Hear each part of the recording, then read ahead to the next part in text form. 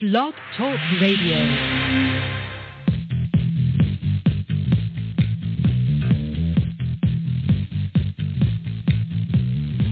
You're tuned into In5D Radio, the next dimension in radio, where we bring you the hottest, in-depth, spiritual, metaphysical, esoteric conversations and news. Get ready for spirit, body, and mind to expand in 3, 2, 1, 1, 1, 1. Namaste and welcome to In5D Radio, coming to you from the 99% Quartz Crystal Sands of Sarasota, Florida, every Monday night at 7 p.m. Eastern, 4 p.m. Pacific, and 12 a.m. midnight in the UK. I'm your host, Gregg Prescott from In5D.com, and for the next 2 hours, we're going to be raising the vibration of the planet, galaxy, and universe. Tonight, Astrologer Jim Dellicolli, also known as PantherJim1995 on YouTube, will be returning as our guest, and he'll be taking your calls. But we would like to ask once again that you keep your calls focused on astrology questions instead of personal horoscopes, so we can make this a learning experience for all of us. And next week, we're going to be talking about the 7 ways our children are being brainwashed. And just a quick reminder, Michelle Walling and I collaborated on an article entitled The Future of Education, a school you would want to attend. You'll definitely want to attend this school. And this truly is a school you want to go to. Imagine getting credits for learning about dream analysis, sacred geometry, or how to contact UFOs. Can you imagine learning about the cosmic and universal sciences or about the true origins of mankind? If you answered yes to any of these, then you'll definitely want to check this out tomorrow, and that'll be posted on In5D.com. And for those listening on YouTube, you can simply click the link in the More Info section of this video. So, without further ado, I'd like everyone to give a warm In5D welcome to my new co-host coming to you from San Diego, California, psychic medium Sherrie Elisse. Hi, Sherrie. How are you doing tonight? I'm doing great, Greg. How are you? Outstanding. Sherrie and I actually have known each other probably since 2009 or so. This is such an easy transition, although you have some pretty big shoes to fill with Kendra. Not to say that she has big feet or anything, but... So, Sherrie, why don't you tell us a little about yourself? Oh, thanks. Well, I'm definitely very, very excited to start the shows with Greg, and, we've been friends for a few years now. I was born in the San Fernando Valley in California, and then I was raised in Fort Lauderdale, Florida, home of the spring break. Then I met, married, and divorced my Brazilian husband, with which I have 2 children, a boy and a girl. And on my way walking down the aisle to collect my doctorate of law degree, I was 9 months pregnant, and I so fell in love with her and being a mother that I put off my whole career. And by the time I was interested in pursuing it again, my heart was in the right place for it, I saw sovereignty law, which is what's similar to what Kate of Gaia or Kate Renee is doing in court. And it would be to help people to declare their sovereignty as beings. And so that's something I'm interested in finally in maybe practicing law at this point again, to do sovereignty law. For now, I work as an accountant as well as a psychic medium, and I see, hear, and feel all of consciousness, both in this dimension and others. I hear other beings speaking as if they are sitting right next to me. All communication is telepathic, but I can see in a flash, almost like a picture, or sometimes I can even see them sitting there, generally who's speaking to me. And my goals are to make this a better world for all sentient beings, and I especially have a huge cause for the betterment of children. And that's about me. And hopefully people will get a chance to know me better and my personality, and as we go on, to know more about me and what type of person I am when I'm not so nervous. Well, I'll tell you what, you did wonderfully right there. And I'll tell you what, Sherrie, this is my 29th show on In5D Radio, and I still get the butterflies in my stomach before going on air. This is like an In5D family reunion with one of our most frequent guests, Jim Dellicolli, returning to In5D Radio. But also, it's a reunion for all of our In5D family who are listening tonight. And speaking of Jim, Sherrie, I see that Jim is in the queue. So would you like to tell us a little about him? Well, Jim is making his fourth appearance on In5D Radio as astrologer Jim Dellicolli, also known as PantherJim1995 on YouTube. He has returned to offer his insights on current and upcoming world events and uses his experience and knowledge of astrology to explain the synchronistic relationship between the heavenly bodies, our planet, and humanity. Jim started his 12-year journey in astrology in 2001 after receiving a natal chart reading, which turned him from skeptic into a researcher. And now he's a professional full-service astrologer. You can, of course, find Jim on his website, xpie2012.com, and that's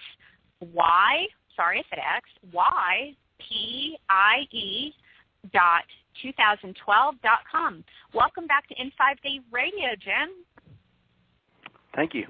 You did a wonderful job, and you welcome yourself. I'm glad to be back, and Gregg's been easy to chat with, and you sound like you're going to be fun and easy as well, so I'm looking forward to tonight.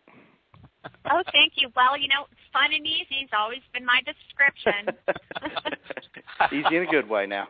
Yes. Well, Jim and I chatted last week, and we must have chatted for about an hour, and it was just over so many little things, and it's so easy to talk with Jim. Jim and I are both Libras, and we have both had the same Pluto and Virgo, and so you'll get along. If you get along great with me, Sherrie, you'll get along great with Jim. I guarantee it. Well, that's awesome. So, Jim, let's just start things out. Just so maybe some of the people listening haven't heard the previous shows. How did you get involved with astrology? Raised Catholic, and was told that it was not something we could deal with. You don't look into the future. You do kind of as you're told. Do as the religion kind of says or guides you, and just put your effort forth. I in 2001 came to a point. I was 35, 36, which is a huge turning point in all of our lives, and I wasn't living. I was just existing, and I had a chart reading, as Sherrie was saying, and it really hit my soul, hit my inner voice, my guidance system, and it just kept hitting it. She just kept everything she was talking about in time frames of, my past and, what had happened and how I got to that day when I actually met her. It just rang so true. And I said, this is so in rhythm with who I am. I can't avoid, or I can't just push this aside. I've got to address it. And once I got into it, Gregg, the cycles of life, the cycles of nature, and just getting in rhythm with nature just means so much to all of us. And it just made me more and more realize that there's a plan, there's a way, and there's a guidance system that if we'd all just open to our own sources and our own avenues of finding things out and thinking for ourselves and becoming responsible, we can come that energy that we truly planned as we were entering the planet. So what astrologers did you learn from, and who inspires you? There's a local lady here. I'm in Carolinas, and a local lady really got me started, and she followed the Saturn principle. And her name was Gabrielle Hardman. She's really good if you're in the Southeast. If she's still taking charts, I'm not sure. But I followed Grant Louie and Debbie Kempton Smith a lot because I felt like they put their own, what they learned. I felt like they put their own emphasis on there versus most of the other astrologers out there kind of repeat what they've read or repeat what they've learned. I felt like those two really put their emphasis as well as what they've learned, and then they came to a greater conclusion, I guess is what I'd say, with what they learned. So very good in the books and the information they put out to help. And then it helped me realize that, hey, I need to put my stamp on this too. I'm not here just to repeat what everybody said. I'm not a parrot. I need to put my stamp on things. So, and that's what I've done, and that's what I continue to try to do. Mm-hmm. Well, we recently had a Cardinal Grand Cross. What did that mean to us?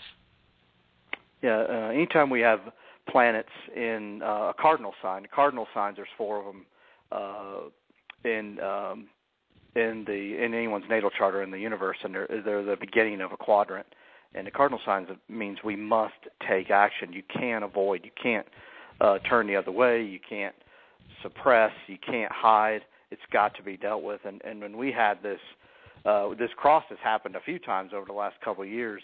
Pluto's been in Capricorn. You and I talked about that a lot, Greg, where the revolution was coming. That started in 2008. Pluto's a slow-moving planet, so it's going to be there till 2024. And it's got phases that it goes through as it's transiting through through Capricorn. Uranus in 2011 went into Aries, and Uranus is the planet of the invention or the outside-of-the-box thinker, or, the sudden awakening. Aries is the first sign of the zodiac. It's we must take charge. And then for the last year, we've had Jupiter in Cancer, and that's been about us, our roots. Who are we? It also Cancer rules food. So we're seeing the issues, and we're really seeing the uprising. People are not taking this anymore of all the chemicals and all the additives and all the ingredients that aren't listed that are able to be put in food. People have really, this last year, really just jumped on that. And I think that's Jupiter in Cancer really expanding the awareness there. And of course, we've had the eclipses now have gone into Libra, the last of the cardinal signs, and we've had Mars there for a while.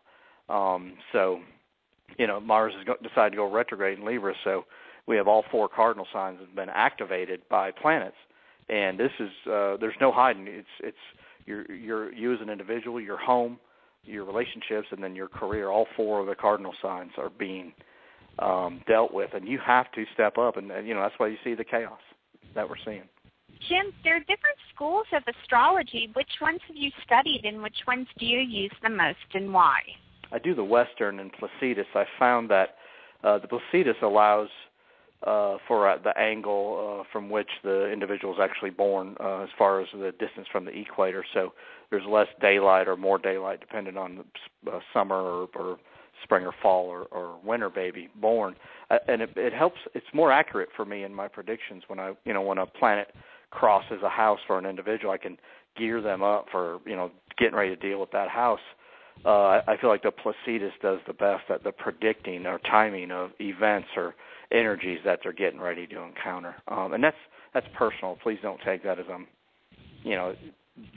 saying that any other form of astrology is not as effective. That one works for me. And again, if everybody would find what works for them and use it and really, take it to as far as they can, I think that we'd all find our talents, I guess, along the way. So.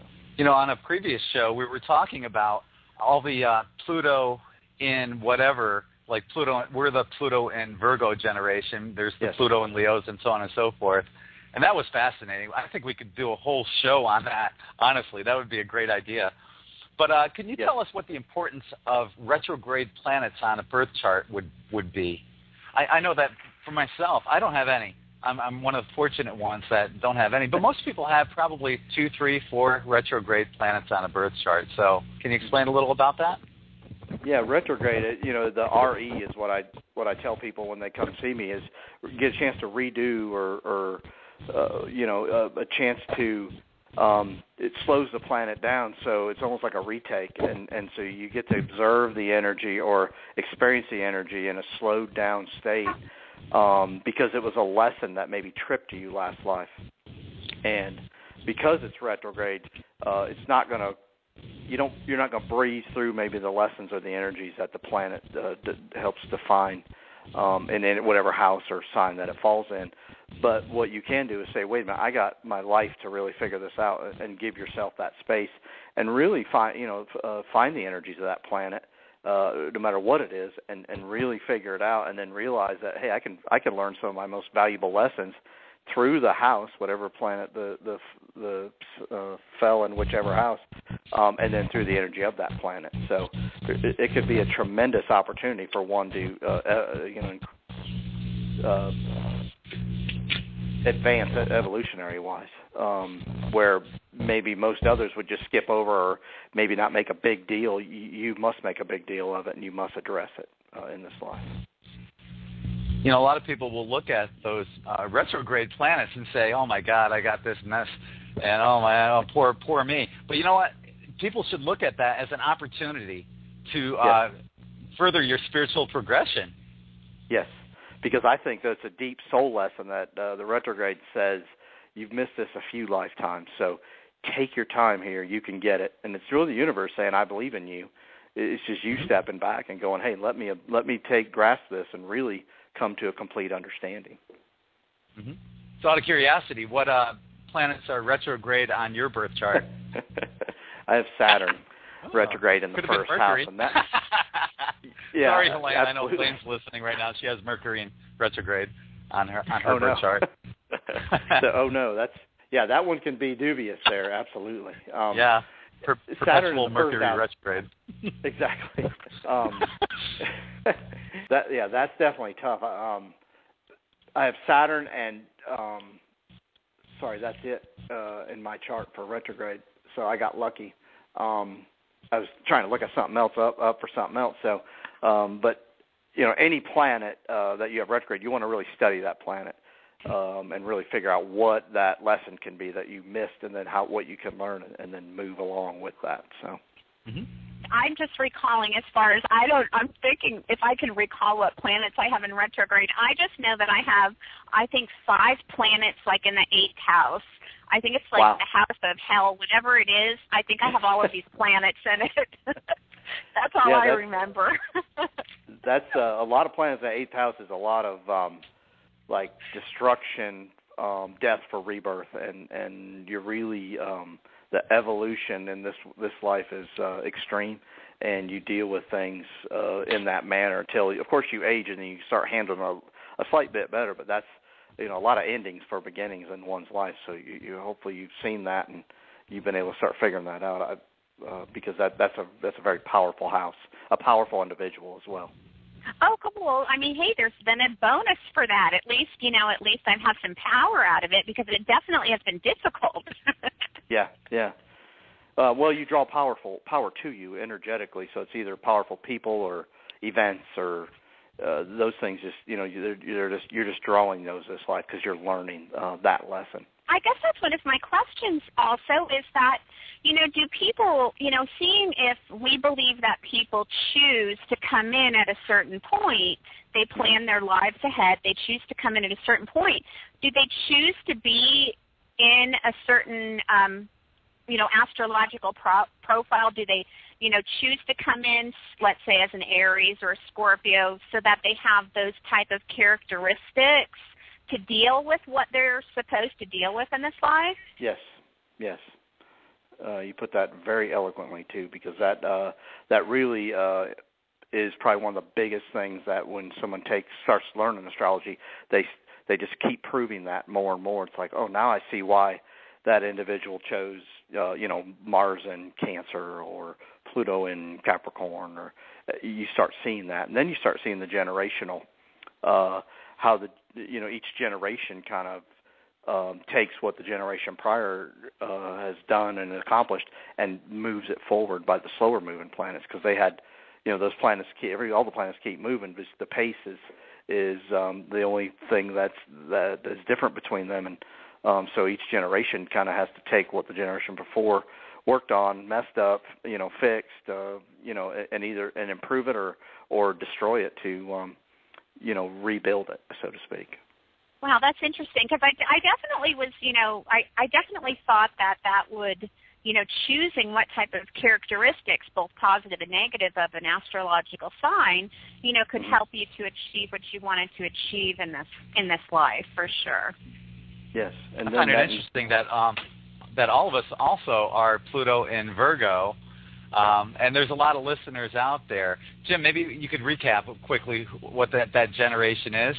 Yeah, the Pluto and Virgo generation, early to late 60s, I think even early into 1970, and they all came to bring the Virgo lesson, which is you must take care of the body, you must seek perfection, and as a whole generation, we're all looking to, wait a minute, how can we eat better? How could the generation before us said, hey, we got to grow better crops, we got to feed the planet, it's growing, and our generation's like, all right, wait a minute, we've done that. Now, what's the outcome? Where did we go too far? What have we messed up? And so we're working on purifying the body again, finding food, figuring ways out to feed the planet with all these people. But also, when you look at Virgo, because it rules health, it also rules kind of working together and finding ways to where we all can benefit versus just the few. And so we're really trying to seek perfection, yes, one, but I think we're seeking truth as well. And I think that's a huge thing that's happening right now with the people our age, Greg, who are in their, early 40s to almost 50, early 50s, and we're working on that right now. So. Mm-hmm. Well, we're following the Pluto and Leo generation, and I can't say enough good things about them, because if it wasn't for them, I don't think In5D would exist right now. Absolutely. They took and made, I think, America, I think probably the great country that it was, I think the world as well. They put a lot of hard work, and then remember the firepower of the Leo. You're going to improve. You got to make it better. And then we got to perfect what they've done. And so that's really what our job is. Mm-hmm. For those people listening, they're the group, I think it was somewhere from the 1930s, mid-30s, 1930s to about 1957 or so. If you were born in that era, then you're part of the Pluto and Leo generation. Now, I've got a bunch of articles on In5D.com about each one of these Pluto in generations, so you can check that out as well.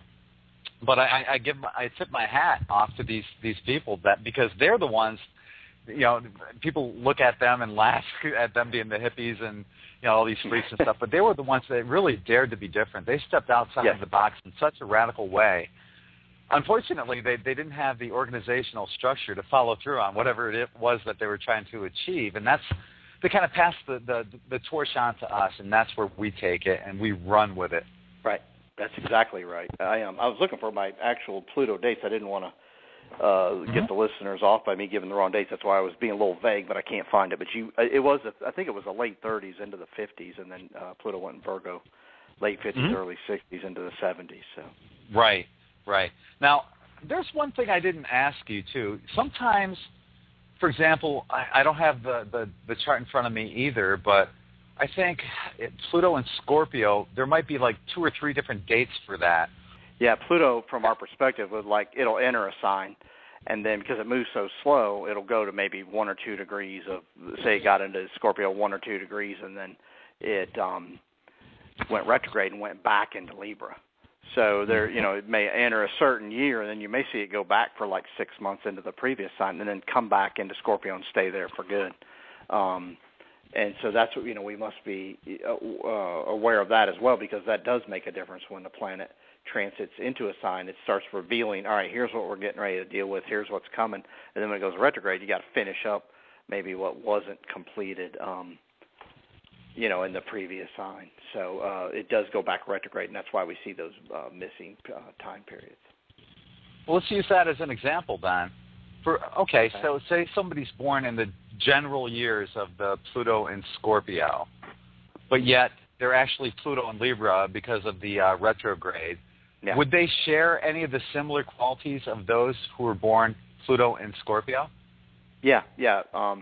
And that's we call that like anytime a planet shows up late in one's chart by degrees, 28, 29, we call that kind of the last chance degrees there. And what they're trying to do is finish what was the lesson to be learned in Libra, but they're also half of the foot's one's foot's there and the other foot's in the sign of Scorpio, to where they know they must move forward, and so they're almost taking on double the work, so to speak, and they don't want to go into Scorpio until they finish or completed the Libra work. So it's a lot of effort put forth then from that, dealing with the soul. Pluto does rule the soul, so a lot of effort has to be put forth because you're dealing with 2 signs then, and then you got to add to, of course, one's natal chart, what house it fell in. So then you're putting, all right, where's it happening, and then how the energy going to deal, and so it's pretty interesting. The individual's life is pretty hectic, I'd say. So. Earlier we were just kind of mentioning on people's retrograde planets, how some people might have a Mercury retrograde. But in general, during a Mercury retrograde, what should people avoid? Yeah, everybody, they're quick to say don't sign contracts, and you try not to want to complete anything in retrograde Mercury unless you have completely done the homework all the way up to, and then you're at the final stages. You've dotted the I's and crossed the T's, and then it's ready. You've had this thing is ready to complete, but something may have stirred it up, and then you had to do it in retrograde Mercury. We try to avoid anything of the final signing there. Sometimes you can't avoid that, and that's when I just caution the individual to just make sure you do your homework, because something will pop up, as Mercury is the ruler of communication, and it rules the signs of Gemini and Virgo. And Gemini is about, I got to learn, I got to figure this out, I want to find out. So you're constantly spending lots of energy on understanding the physical plane. And then Virgo is the perfecting sign. So you want to, you want to make sure it is not only good, but it is right, and it's complete. So whenever Mercury's retrograde, those things get altered, so to speak. Mm-hmm. Now, we were chatting on the phone last week about compatible and incompatible signs in a relationship. Can you talk a little about this, along with how it is possible for incompatible signs to have a great relationship? Absolutely. And that's a great question, because I get, I don't know, I consider a lot of society today is, because we have so much information, like right at our fingertips. We can go to the internet, you can go to Twitter or Google or whatever and find whatever you're looking for. I consider this generation, the generation that wants to quickly get the answer and move on, and get the right relationship, move on. A lot of the under the table or behind the scenes work that makes us human and brings life, the full happiness of life to us, is about truly seeing things and enjoying them and just allowing them to be, and then us putting our energy into that. And so a lot of people that come to me say, well, I'm an air sign and I don't want to marry a water sign, or and I'm like, just hold on a minute, because there's so many more factors into one's chart. If Greg, if you were born with Moon square Sun, Moon being your past and Sun being where you're trying to go, you're going to have complications just in how you operate. You're going to be ever changing, be complicated, because that's just a makeup that your last life or last lives that kind of cause you to have to be that way to operate. And so just that in itself is going to make relationships tough. So I try to remind people that it's more than just your sun sign, their sun sign. You want to know their moon sign. You want to know Venus, their ability to love and their ability to be sensual, and then Mars, that sexual side, and then Pluto, that power. You want to know where all their planets are, and you want to match up your planets to theirs. And a lot of times what we find is Sun square Sun, the individuals make it work because they're both willing to put the effort forth, because they see the value in the other individual, and they know it's something that can help them. And, they just use their instincts, and they make that work, and they don't, a lot of times astrology can teach an individual that what you think you need and what you think is best for you is probably the exact opposite. And astrology helped me learn that, and I hopefully I help that with others when they come to see me. Well, by experience. Yes. You didn't mention and that it's part. Mine and others. Yeah, it's mine and others. A great book by Rose Murray. When Planets Promise Love, I think is the name of it, and she talks about that. If your Venus matches your partner's Mars, your sensual side and their sexual side are going to feed each other. If your Moon is compatible to their Sun, where you've been is going to help where they're going, and so you'll start feeling, you kind of know that you people you're just drawn to, and it doesn't make sense. That's these other planets working outside of the Sun. Signs, or wherever the Sun fell by sign in an individual's chart. So I'm probably the best example of that. As my first marriage was a Sun square Sun, and that can be very difficult, and it was. But what I learned from that was very valuable lessons to help in my second marriage, and then learned that maybe I didn't know what I truly needed because I didn't follow my instincts all the way through, if that makes sense. I'm so glad that you told this to Gregg, because I'm actually single, and the first thing that he says is, what's their sign? Right. And then I say it, and he goes, it's never going to work out. It's never going to work out. Just give it up. And I was just like, God, you're such a generalization. That's not fair. And I'll say, but this guy's not the typical, whatever. And he's like, it's just not going to work. You know it. And I'm just like, you're such a drag, Gregg. You killed my vibe for this. But so I'm so glad you told Gregg that. So now he knows he's going to have to look up more information than just somebody's sun sign before he tells me to dump them. Well, no, nice word, Gregg. Now Gregg and I talked a little bit about this. I think the awareness, though, is to know, wait a minute here. We have a sun square sun. There's things that are going to be worked through, for the relationship to mature and to, hopefully have something that lasts over a long period of time. So, but I think you need to be aware of that initially, but then you want to go through the other planets and start looking, how's my Venus to his Mars, how's his Venus to my Mars, and so on. You want to just go through and just check the compatibilities is they show themselves. So, but yeah, it's more than just the sun sign. I also, it's my experience also that, a lot of people that I meet, because I'm a very deeply spiritual person, and because I am psychic and empathic, is that I tend to, see that a lot of people carry their soul's memory from one life to the next. Yes. So even though they may be a specific sun sign in this life, they still are who they are as a soul, who they are forever. So sometimes I think astrology can be helpful. Yeah, and I think you want to look at where the moon and Pluto fell in their chart when they were born, because I think that gives a lot of what they've dealt with, who they are, where they've been, and what they know. I think that gives a lot of that. And maybe the sun sign then for that individual is to start seeing things from a broader perspective, and that's why they chose that sun sign to illuminate an area that maybe has been in the dark for them. Oh, that's interesting. That's very interesting. I just know personally that I've been married twice, and they were both Aquarians within a day of each other. And the most difficult sign that I was with was a Scorpio. I was going to ask, you got a lot of water in it. What's your sun sign? Oh, I do. I'm in Aries. Okay. I'm in Aries. Do you know what your moon sign is, by any chance? Oh, my gosh. I wish I did. I really should know more about this, but I'm kind of like a Jill of all trades. I know a little bit about a lot of everything, but not so much about one thing in particular. But I definitely would be more interested in it, something I definitely have been interested in knowing about more. Mm-hmm. But I don't. I'm so sorry. I don't know. I don't know what I am. Jim, what would be the best relationship advice you could give someone regarding astrology? That's a good question. Let me think about that for a second here.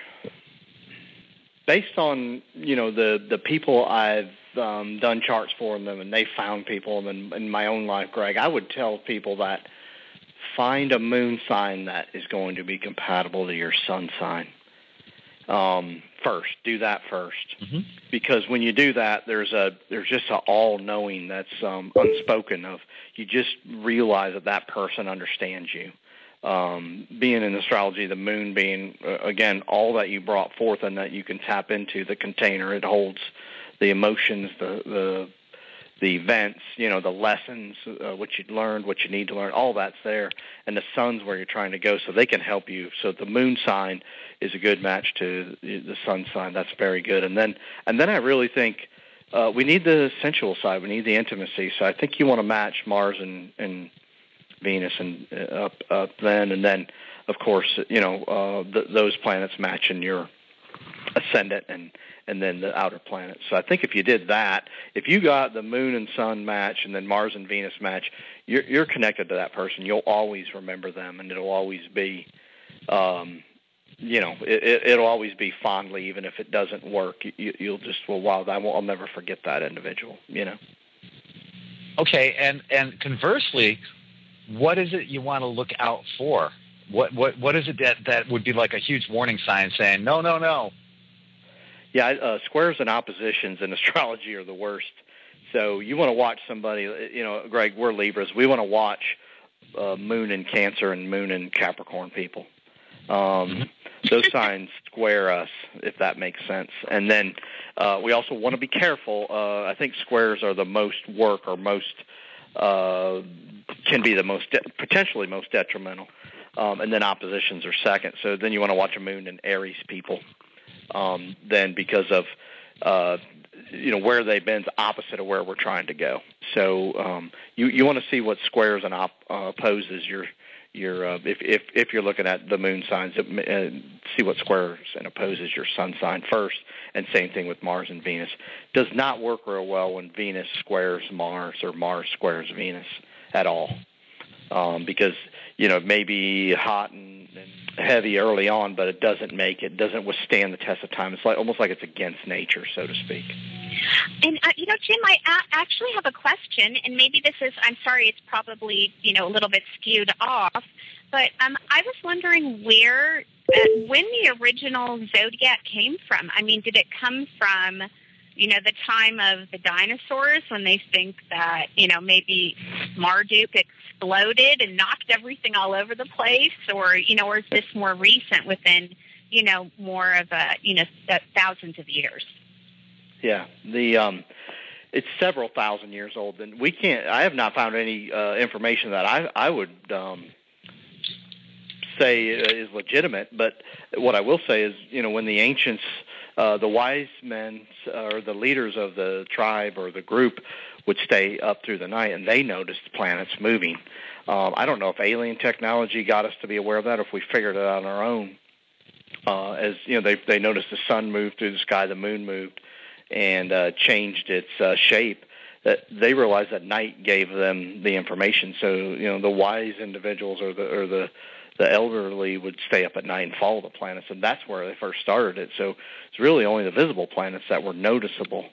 But back in the day, I live by a city, so we don't have very good night vision with all the lights.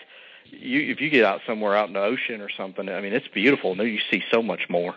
That you can only imagine that they followed that and they just started documenting events. It was a pretty simple process. Mankind just tried to evolve, and they were like, all right, the moon's here, what happens? The moon's there, what happens?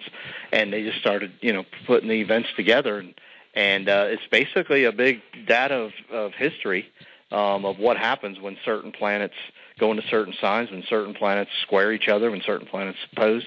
And it's a big database, and that's where we get our information to start with. And then as astrologers, we need to take it somewhere further, so we need to own the planets and kind of really almost have them within us and feel them so we can help society and where we're headed. I just read something recently from Zachariah Sitchin, who believed that, millions and millions of years ago that the Anunnaki actually had named these planets after themselves, and they originated the zodiac by putting, their own names onto the planets, and that they were the ones that created this. But this is like, the dinosaur times, according to, what he's saying. So I thought it was, I thought it was sort of interesting what he had to say about it. He said that was that there was a former major planet between Mars and Jupiter exploded about 65 million years ago, and that it may have ended the dinosaurs. And he was saying that was called Marduk, the Sumerian Nibiru, and that they're the ones that actually created the zodiac, and this is 65 million years ago. But who knows? That's sort of some conspiracy theory stuff. And I read all that. I read all that, and it's how do we prove? It's just tough to prove or disprove. So I don't dismiss any of that, but I don't jump on it either. I read it, and I'm like, we'll get the answer. I feel like we're at the point where the answer is coming. We just got to get there. So the problem with society today is we can have something happen today, and you and Greg and I could all in the morning wake up and do research, and we go back to 3 different things that happened because there's so many different angles that the stories are being presented to us now, whether it's on mainstream media or through the internet, on Twitter, and so we can have something happen with all the technology we have. It could happen yesterday. We could have 3 different scenarios, so to speak. Jim, I'm a triple Libra. Is that a cursing? Is that a curse or a blessing? Or a cursing? A cursed blessing. Greg, the older I get being a Libra, I think it's at times I think the curse overwhelms the blessing because it's the sign of the not self. So you're constantly weighing and trying to figure out what. Okay, I may like this, I'm drawn to it, but I don't want to be selfish, or I don't want to look, like I'm egotistical, and so you're constantly weighing what you think others would think, and a lot of energy gets spent then in that, the battle inside. And so I think what Libras really need to figure out is I just got to stay in the middle. It's okay to sometimes be aggressive and selfish, and other times I can, I'll let that Libra, let me consider the other side, let me understand and try to figure out through someone else. I think Libra's sign is one of the toughest. It's not because I am that, but I just watch the Libras battle in their lives. They do a lot of good, but a lot of times they don't get back maybe the same amount of energy or same type of energy that they put out. And so that battle gets waged internally. I think they're always trying to prove their worth or understand their worth, and a lot of times it's through others, and that can be extremely frustrating.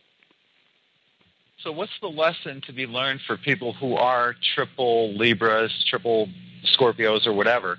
What's the lesson that they really need to get out of that? That any time that we do have more than a one planet, or it's in a really tough, very important angle in the chart, and so you end up being a double, triple, quadruple, I would just figure, I'd read about that sign. I'd find everything I could find out about that sign, and I'd watch people that had that planets in that sign, that prevalent. And I think the lesson is that it's got to be overloaded to you so you can sort it out. You needed a lot of it. You needed almost to the state of confusion. But in the end, it's like if I had a triple Libra, Greg, I'd be like, all right, later in life I'll really sort this out. I don't want to be still fighting, when I'm in my mid to late 50s. I want to have this thing figured out. And so just take your time and understand that, hey, I'm going to keep getting the lessons. I'm just going to keep being aware, and I'm going to keep figuring this out. So they say Libra's about balance, but I say you're imbalanced most of your life, if that makes sense. Libra, and that's a Libra talking, if that makes sense. Well, I found it interesting because when I was learning how to surf, I just picked it up so easily. I was able to ride in a bunch of waves the first time I even tried. So wow. I attribute that to being a Libra and the balance thing. Yes. And not overthinking it. Yeah, but the problem I think that Libras get is they overthink it in their own time, if that makes sense. Like an event happens out the day, and then that night, if they just had a strange feeling, they try to overthink it. I think that's where Libras spend a lot of energy. It's maybe needless. I don't know. Maybe it isn't. Maybe that's what needs to be done. I want to remind our listeners that our phone lines are open right now. If you have any astrology questions for Jim, please call us at 646-716-8890. And please keep your questions related to astrology and not personal astrology questions. Go ahead, Sherrie. Oh, I was just going to comment that I think overthinking is not reserved for any specific zodiac sign. I think we can all have that issue for sure. Well, especially Virgo. Yeah, we have a lot. We have a lot of. Greg and I have Pluto and Virgo, so we're going to do that. Well, what's funny about Greg and I is Greg and I both have a daughter with the exact same birthday, and we both have a father with the exact same birthday, born in the same town. Wow. And you guys met in 2009? Mm-hmm. I think so, and we were instantly friends. I remember the very second we met, he was like, we met on Facebook, and he was like, oh, you're a spiritual rocker. That's so cool, because that's exactly what I am. And I was like, wow, that's awesome. And then I think like our first phone call, we might have been on the phone for 4.5 hours, and it was like it was a second. And so it's always been like that. So this is such a pleasure for me to do this because, Greg and I have had probably, some of the most meaningful conversations that I've ever had with another human, for sure. So, I feel really, really happy to do this because we definitely the universe is coming in saying, pay attention to this person because they're supposed to be in your life. And And if you don't recognize that, we're going to give you guys the same kid's birthday. And we're going to give your fathers the same kid's, birthday. Do you get it? Yes, okay, that thing. Yeah, it's to me, yeah.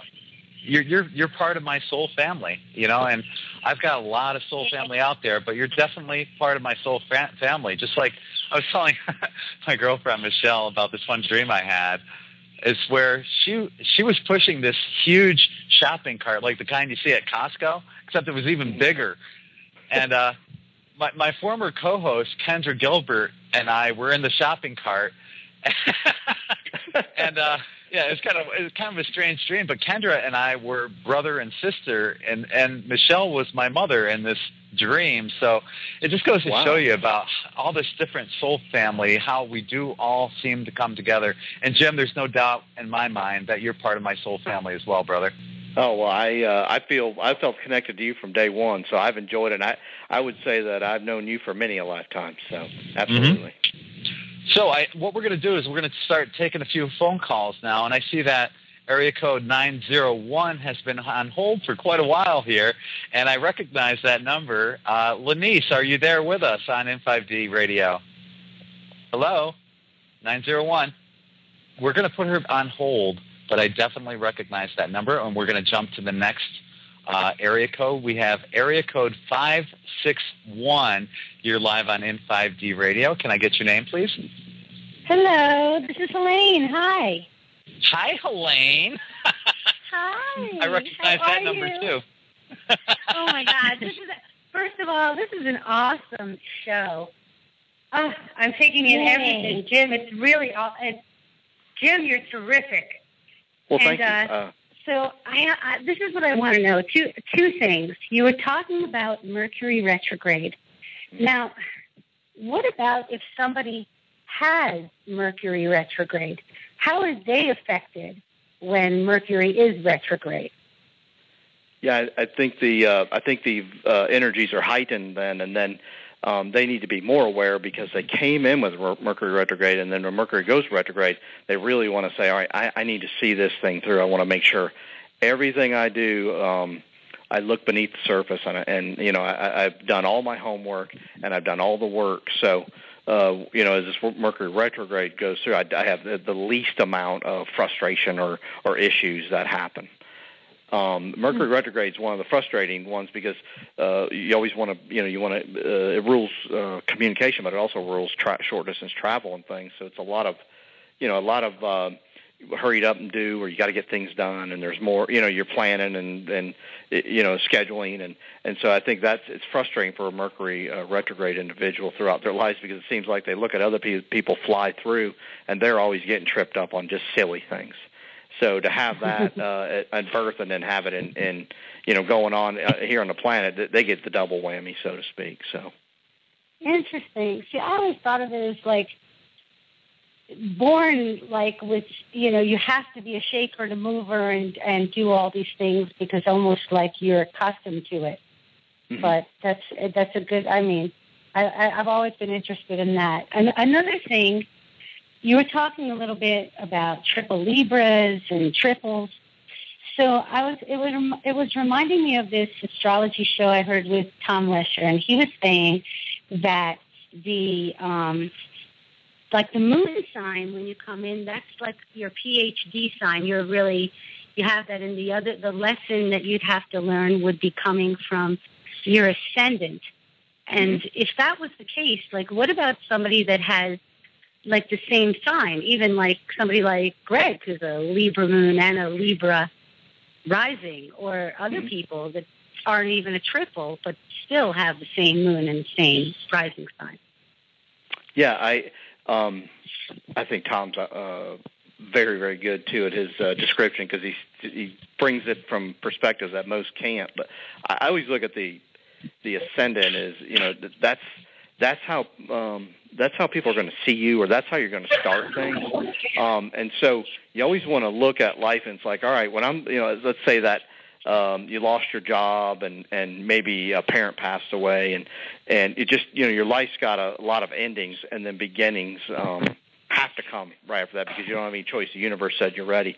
I always look at one's rising sign for how they begin then. And so you want to, you really, I think, reveal that when something happens to you that's kind of out of maybe your realm. You know, you didn't plan for it. It didn't, it like wasn't even in the cards and it showed up. That's when I really notice people's ascendant signs, it's that they really show themselves. So if you have the moon there, you're going to be good at, when those events happen, I think you'll be very versed. But I think the reminder will be because the moon, you kind of want to go back to the moon and you want to remember. And so if you have a moon that's with the ascendant, I always tell those individuals, it's just a reminder to you're very good at things, but you got to get going. You got to start things and make sure that when an ending happens, you kind of get the gumption to go. And so that's why I always kind of try to remind them, if that makes sense. Interesting. I appreciate that. You know, sure. I have one last question. I was also I was in the chat room before, Jim. So people were saying, and one person, I forgot who wrote this, but I wonder, does he work psychically, or are you doing this all through astrology, but are you also, a bit psychically or intuitively in tune with the person you're reading, and are you also partly channeling other information as you're doing people's charts and chart work? I think I do think it's a combination, but I don't think you truly can do that until you. Astrology is the weirdest subject I've ever learned. In that, I may read about Pluto. I've read 4 or 5 books about Pluto in depth. Jeffrey Green's probably the best writer as far as in depth about Pluto. But I'd read it, and it'd almost be to a subconscious state, and then I'd catch myself maybe drive down the road or in the shower, laying in bed, where I'd start getting download more of that energy and understanding it deeper. And until you get to that point, I think you just read the chart, and I think you're trying to almost justify. All right, here's Mars square Venus, and I'm justifying it because this is what I read. But when you really get in depth with this, and you really start owning it and getting it downloaded, it happens throughout the day, at night, sleeping, whatever. I think then you almost do that from a subconscious state. I think you tap into the universe's information, and you do almost intuitively, I think, read the chart. You're looking at it, you're seeing it, and you're just letting yourself be downloaded the information that because if you look at it, all the planets when they're put on a chart and all the aspects, it's impossible to have just the mind working, so to speak. So I think It's a blending. Yeah, I think the soul and mind. Oh my God, I agree with you totally, and I like the way that you explained that too. That was excellent. Excellent. So thank you so much. Thank you so much for taking my questions, and thanks so much for having me on the show. Well, we appreciate you calling. Thank you so much. Thanks, Elaine. So good hearing from you. It was so good being on. Actually, thank you so much, Sherrie. It was so nice to hear your show too. You're doing a great job. It's seems like you've been you're like a natural, so that's awesome. Mm-hmm. Oh, you're so sweet. Thanks so much, because I'm totally tripping, I tell you. Oh my God, you had me laughing a whole bunch of times. I was like, I think you guys are great. So thank you again, and have a great night. Awesome. Thank you, Elaine. Thank you so much. Folks, that was psychic astrologer Elaine Lipson, who has a show here on In5D Radio on Wednesday evenings at 8 p.m. Eastern. So be sure to check her show out as well. So let me just jump topic here a little. Many people in this genre have seen a huge shift in consciousness. What caused this? We can go back to, Gregg, we can go back to a few events, but I look back and I'm a big follower of Saturn through the signs, and I think we can go back to Saturn and when Saturn was in Pluto back in the mid '80s. I'm sorry, in Scorpio in the mid '80s, and where it is now. I think that was an awakening for us here on Earth to start addressing what's really going on, and that is that we're being manipulated through a series of series of events are manipulating us, whether it be food or the mind control through TV. And I think Saturn and Scorpio showed that the most. And then as Pluto emerged, Pluto being in Scorpio in the mid-'80s to early '90s as well. I think that just like laid the groundwork for us to where we are today. When Uranus went in Aries in 2011, I think that we had to like awaken and take whatever has happened and start moving forward. We just so happened to get lucky and have Pluto in Capricorn, which is the destroying of the sign. Pluto destroys the sign where the weaknesses or the flaws are. And when it went into Capricorn, it's like we have to address money, government, the medical, the warring, the powers, just the structures that have been created. So I think we can go back to the last two times Saturn has been in Scorpio, and then where Pluto, fallen in Scorpio, and then of course in Sagittarius, and then into Capricorn. I think that's what we can look at as the reason why I think the awakening is now. It seems like I know a lot of people that awoken in 2009. Was there something specifically that happened in that year?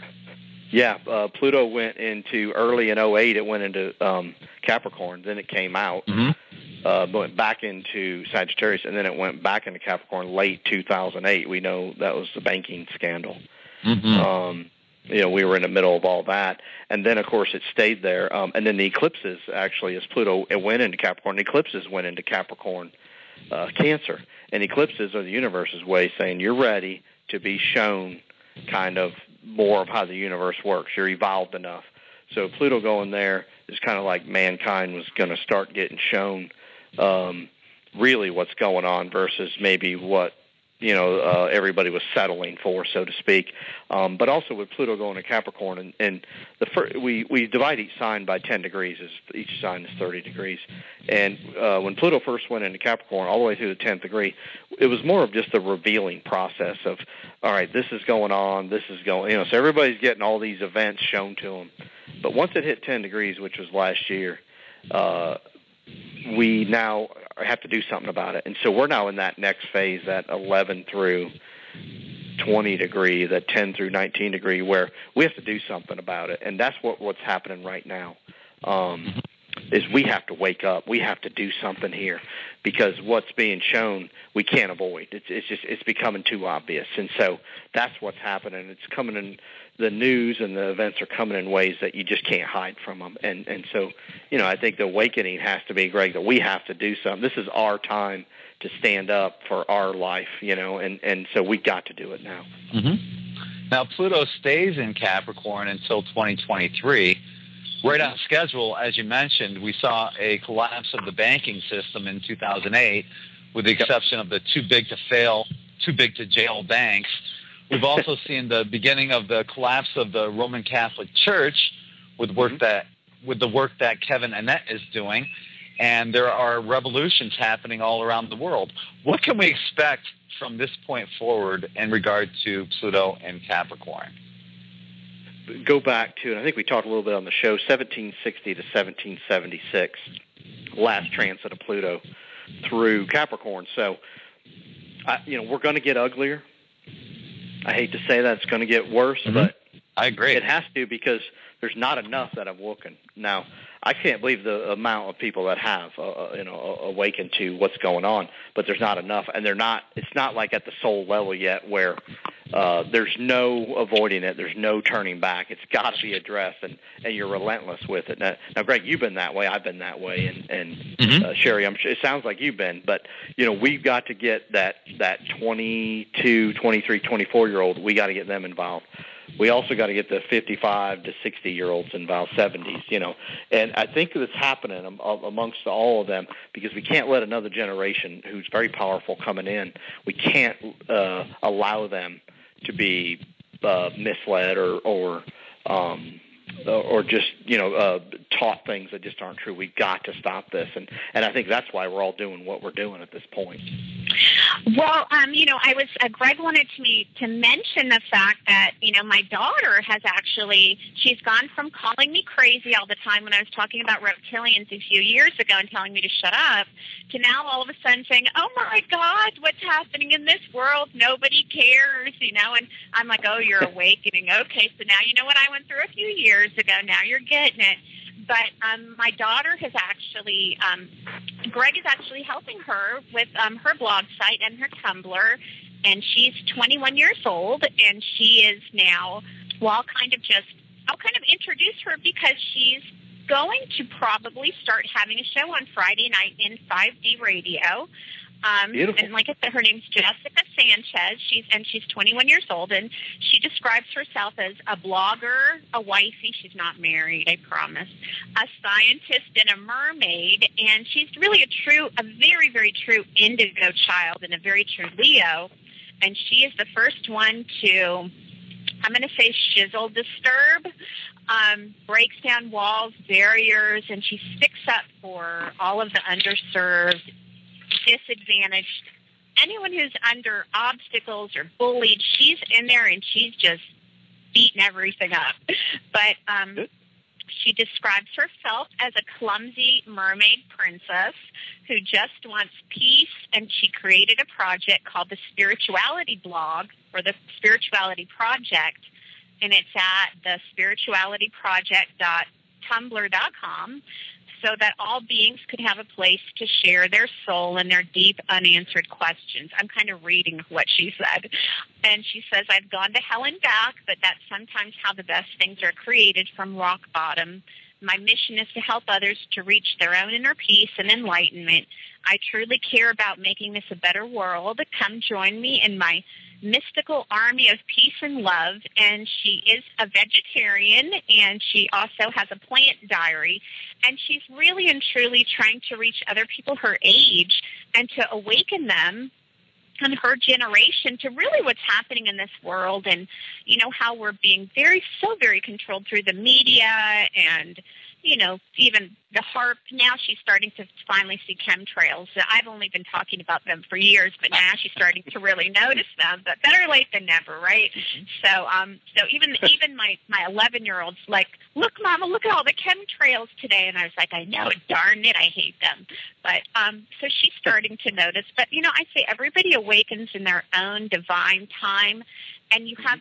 And like I said, I try not to judge other people in their awakening. I never, ever call people sheeple, because I have psychically seen people as the biggest warriors you've ever seen in your life in the astral. In their sleep, they wake up, they go to their normal 9-to-5 job, they're soccer mom, they do their totally normal life. Anyone would call them a sheeple. And at night, they're a warrior fighting like you cannot believe. So I say, you know, don't judge anybody. You have no idea what they're doing, who they are, what their life is. So you should just kind of be quiet. So that's the way I say it. I say everybody's doing some part that is on this earth, and you have no idea what they're doing. So you should just be compassionate and understanding and do your own thing. Well, another thing, too, I'm a big follower of Jessica's blog. She does a wonderful, wonderful job. And because she is so young, she's going to be reaching all these people like you were just talking about, Jim. That's what we need are these youth to come on here and have shows like this to awaken their peers. Now, this is funny. I was at the drum circle a couple weeks ago with my daughter, and there's a couple girls that are there that I know. This one girl, Chelsea, she's a cashier at Earth Origins, this holistic store that I go to, and she's a big supporter of In5D. I give her business cards, and she hands them out to every customer. Anyway, I saw her there at the drum circle with my daughter, and she comes up, gives me a hug, introduces me to her friend, Julie, and I introduced them to my daughter, Brittany. And now they're all about the same age, you know, early 20s. Brittany turns 20 this July.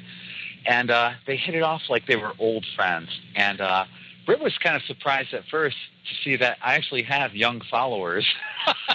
But as it turned out, I mean, they ended up talking to each other as if they were old friends and definitely part of each other's soul family. It was really, really heartwarming to see.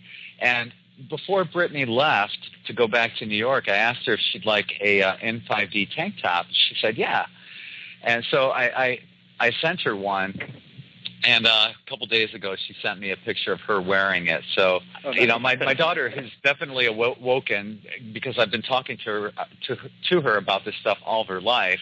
But now she's really starting to turn the corner a little, and she sees that other kids her age are doing this. So I think it's important that somebody like Jessica can come on and have a show like this where she can bring on people, maybe even you as a guest, to get a younger person's opinion and viewpoint. Yes, and that's going to be the key to this, because we have a say-so, but we're only a slice of humanity, and we need those other age groups and their influences and their ideas, because they're going to come up with ideas that we can't possibly come up with, and that's what we need. So we all got to get behind this, and it's happening. It's just Pluto moves so slow; it just takes time. So, but I love that. That's the Pluto and Scorpio generation. We were talking about that on one of our previous shows, the Pluto and Scorpio generation, who's going to take everything that we've done and just take it miles ahead. And this could be the start of something big.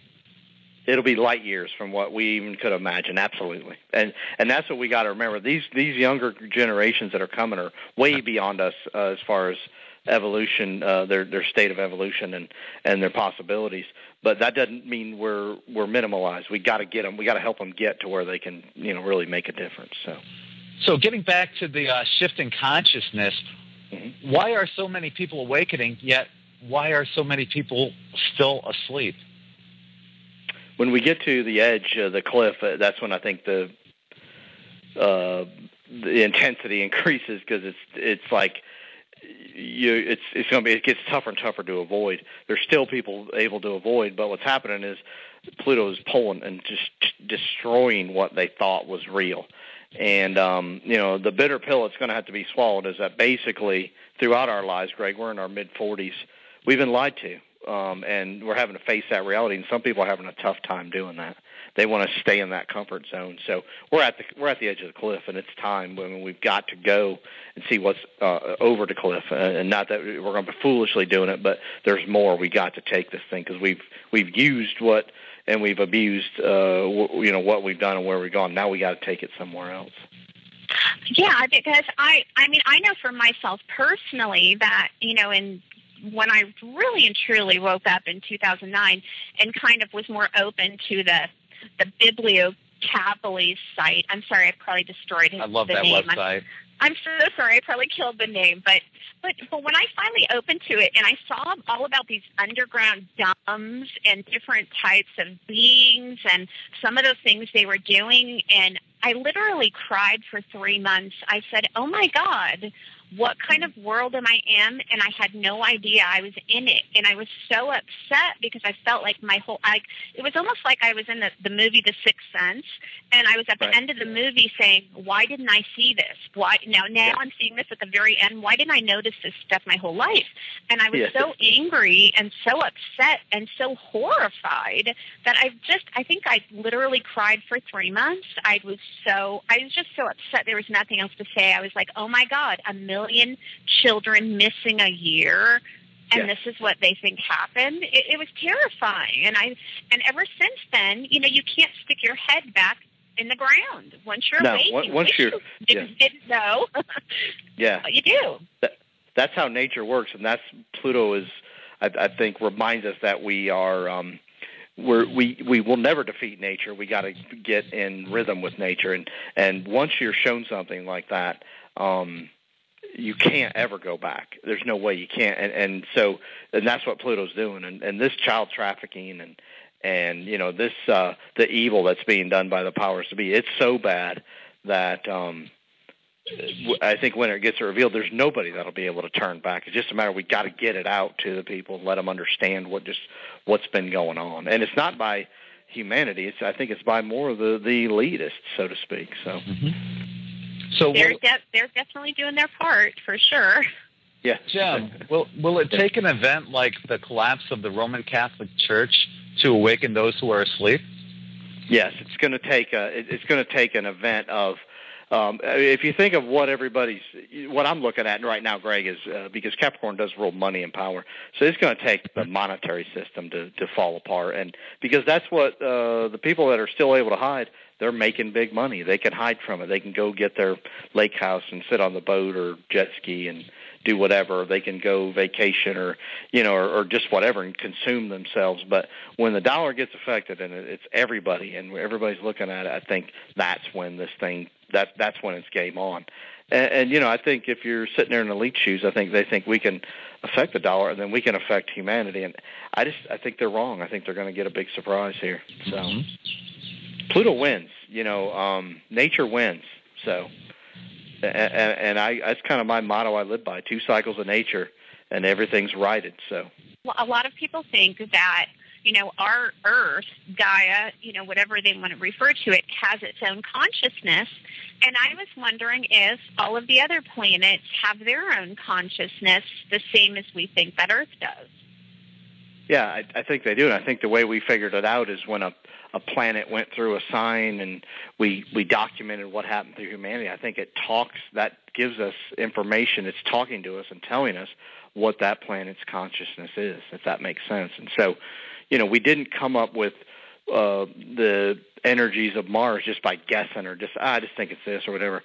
We watched events, things happened. We felt deep within us the energies of that planet because it was talking. It was speaking right to each one of us. And so, yes, I absolutely think they're alive, and I think they pass the energy to us. We have opportunities to pick it up if we want, avoid it if we want.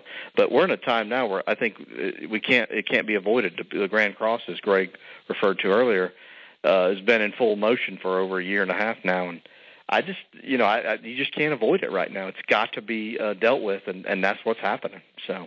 Well, I mean, it's definitely, it's not, they can't hide it at this point. There's no way to hide it because they can't control the internet. Even if they can control things like Google or Facebook or other things, they still can't control a lot of these private chat rooms and groups.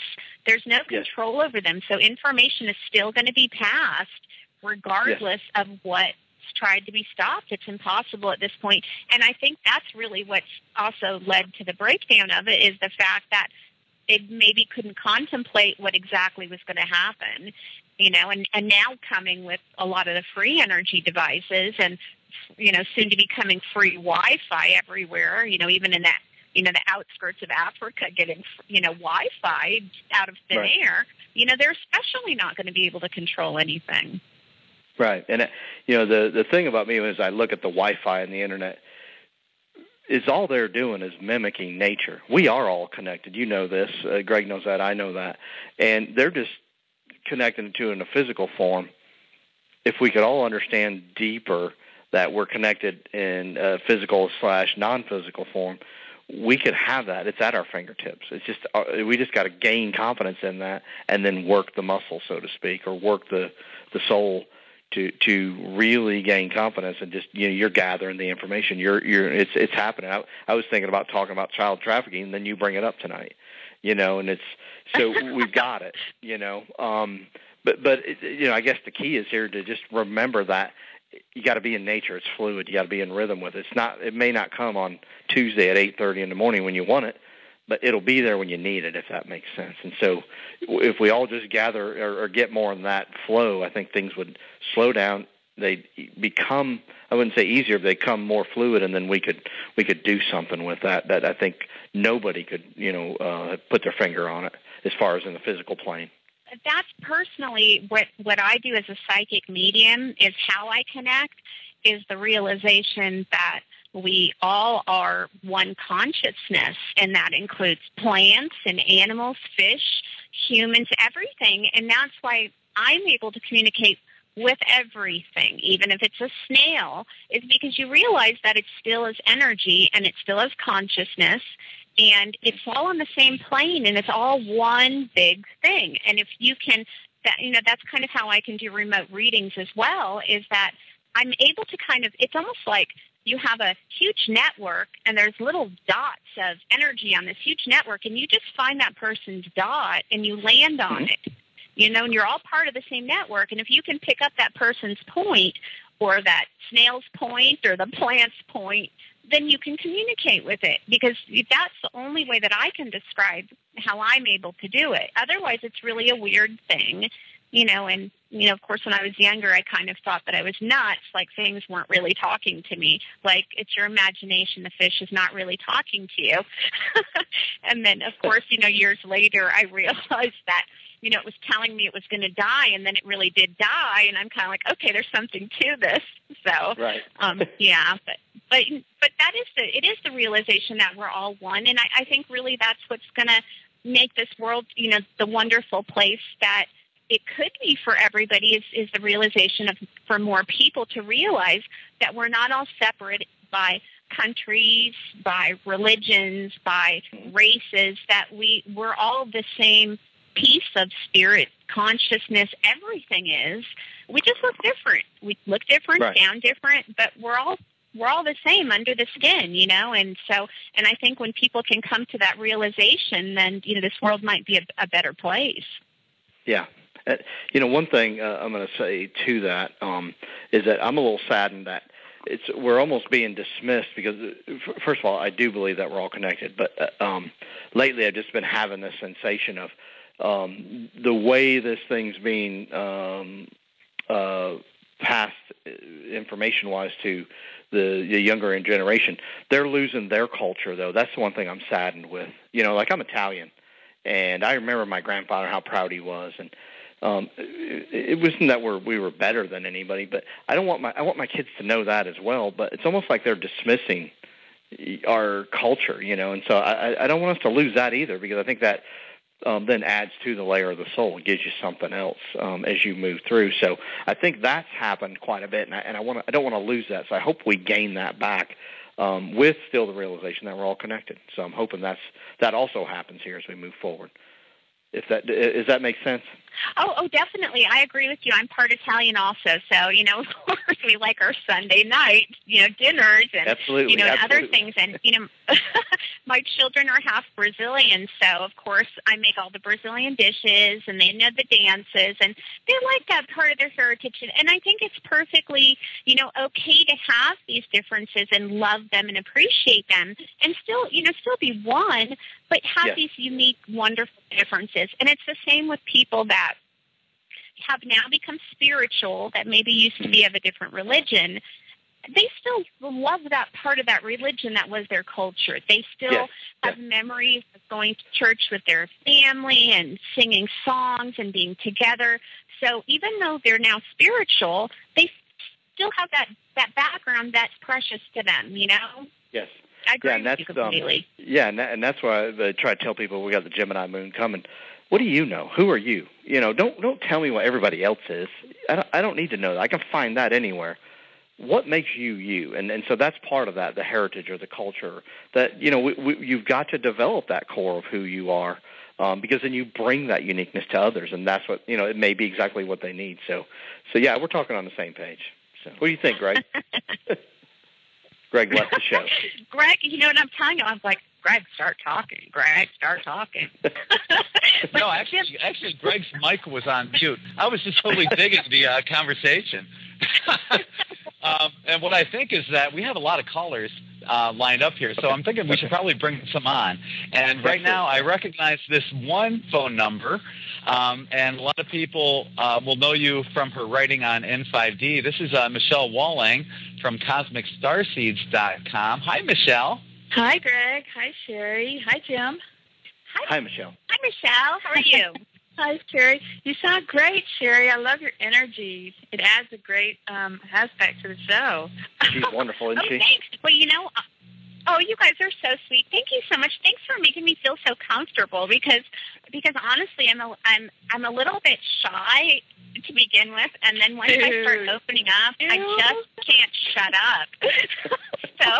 so it's a blessing. It's like Gregg's Libra. It's a blessing and a curse.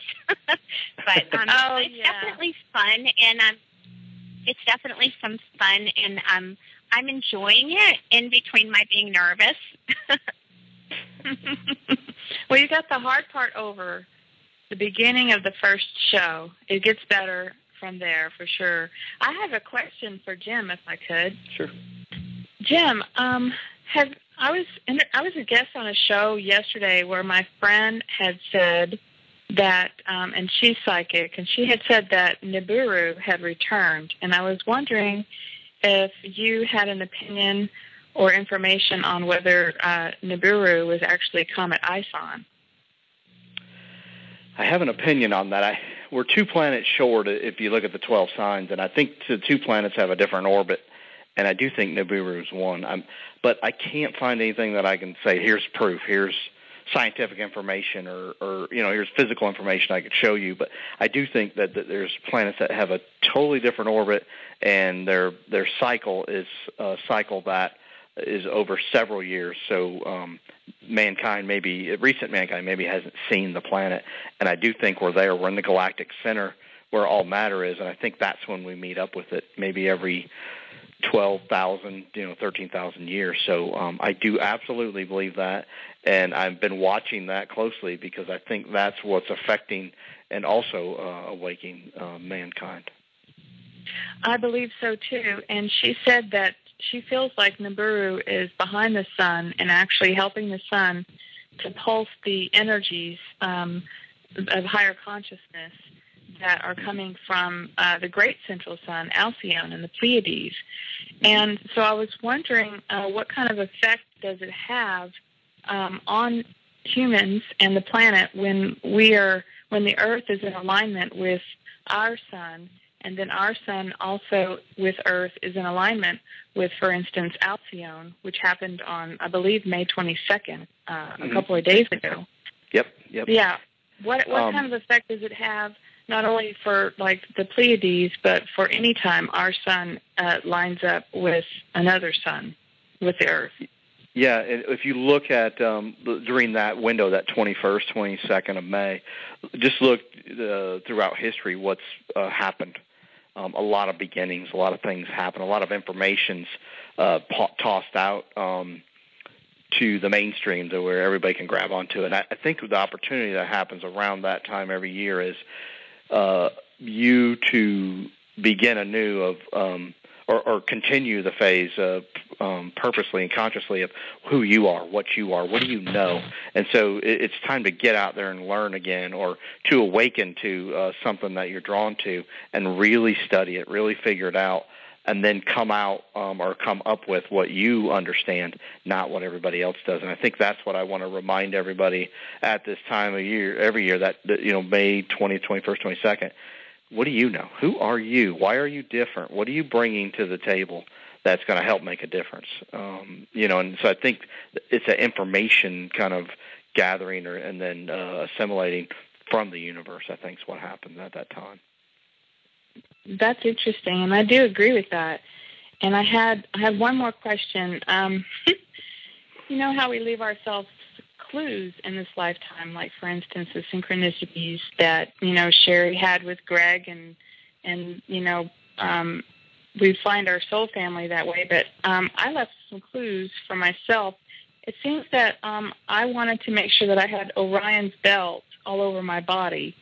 So on the left-hand side of my face, I have a perfect Orion's belt, and then I had one on the back of my neck, and moles. I'm talking about moles. And I had to have those removed on the back of my neck because they would get irritated by jewelry necklaces. And of course, they got irritated because they wanted me to pay attention to them. But it didn't get it then. But then now I also have it showing up on my leg with 3 red moles, like a new type mole, just to make sure that I understand that I have a connection there. And it kind of freaks me out because Orion has a lot of war history and a lot of dark and light beings that could be associated with Orion. But is like Orion supposed to be like the star nursery for our galaxy? Yes. So birth and creation happens there. Is there any other thing intuitively that you can sense as to why I would put Orion all over my body? and the pyramids in Egypt, line up to Orion too. Yes, they do. And I always look at Orion as where things go to die to be transformed and into rebirth happens. And so, but it's also where I feel like the universe's information's there as well, if that makes sense. So I think it all gets figured out there, and it has to go there to get sorted out. Where are you? What are you? How far along? And then you get the death happens, and then rebirth happens. Mm-hmm. And so I think with that, this is a very transformative life for you, where I think you're going to the potential sounds like could be to put it together. And so allow yourself that. Mm-hmm. That sounds right. Yeah, I'd love to have a reading with you. Can you tell me how to schedule a reading? Yeah, you can get to me on the Wi-Fi site. Okay. And you can just email me there, and just email me information and give me times, and then I'll definitely get back with you, and we'll make that happen. Can you repeat that site again? It's YPIE2012.com. YPIE 2012. Okay. All right. Yeah. Thank you. Thank good you. talking Great questions. to you. Same here. Okay. Thanks for calling, bye, guys. Michelle. Bye. All right, bye. Bye.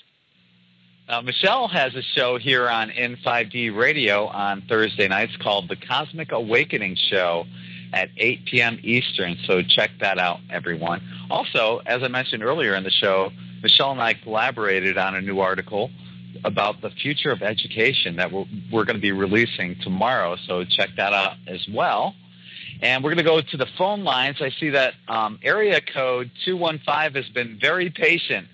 And I'd like to welcome you to In5D Radio. Can we get your name, please?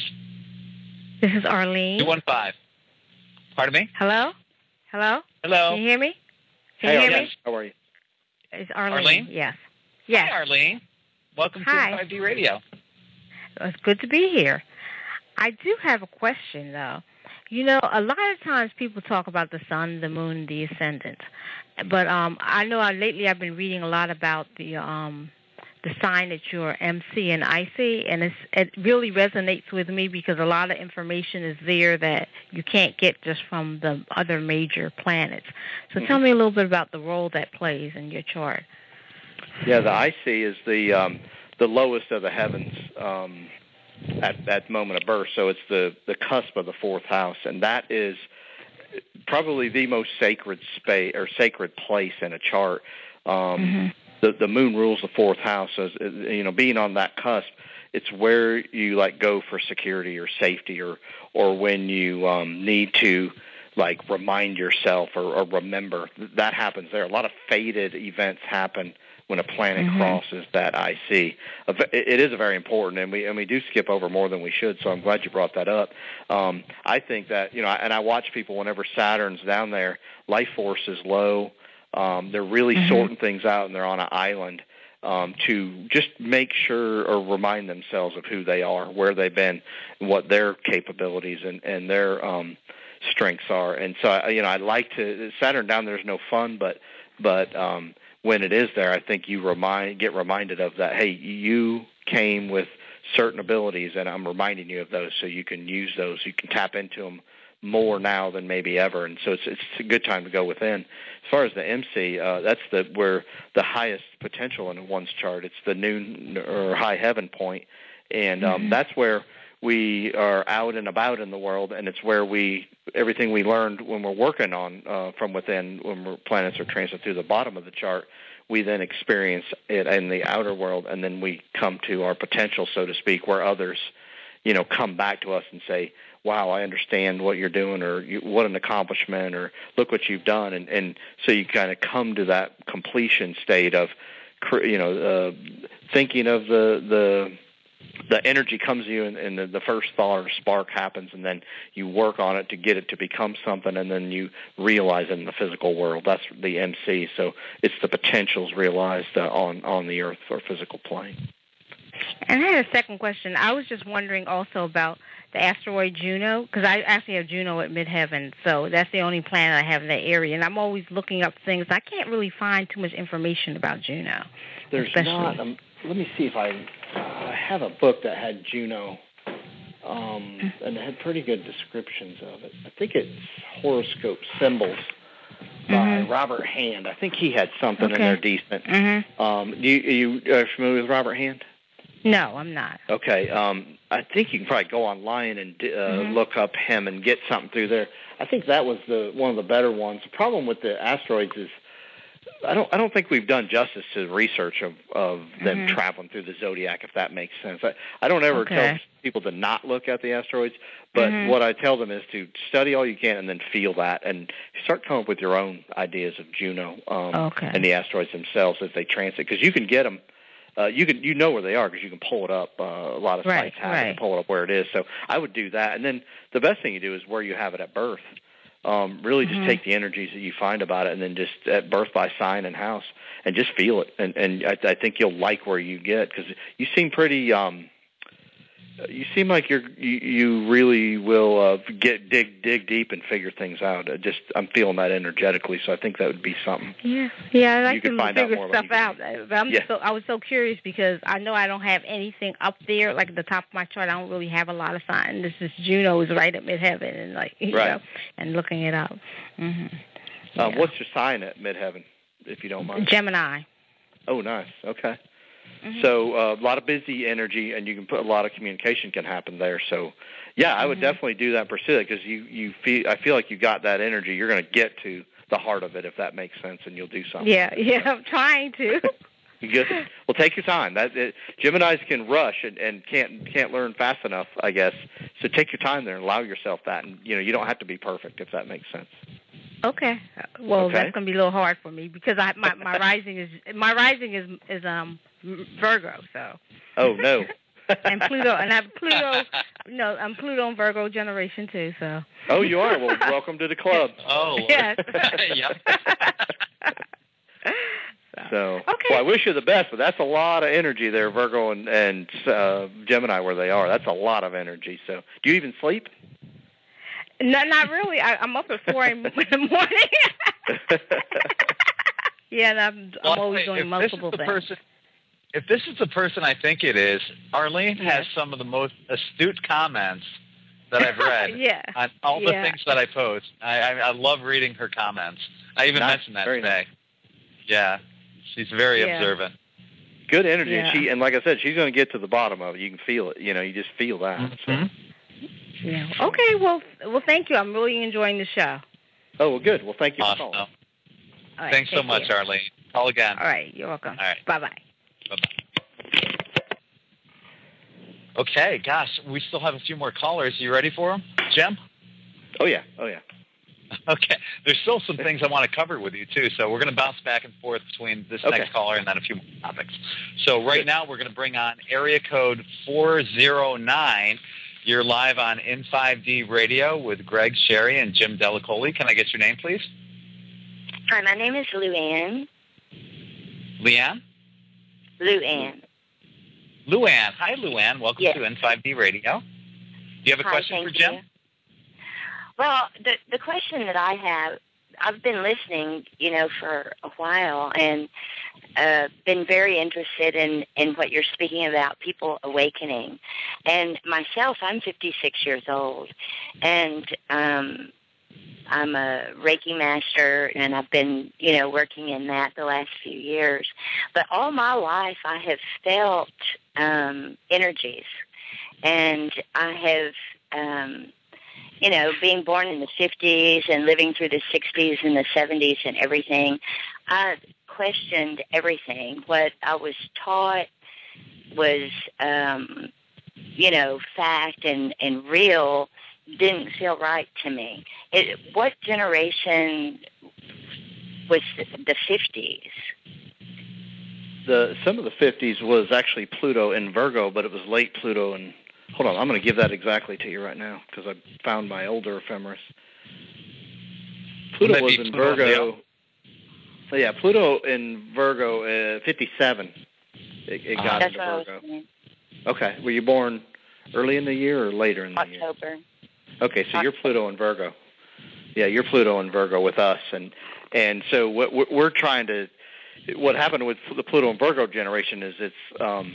The Pluto and Leo groups, they're going to go and make this grander and bigger and better, and so they did all that, and then now we got to come back and perfect what they did, and so we do question everything, and we do want to,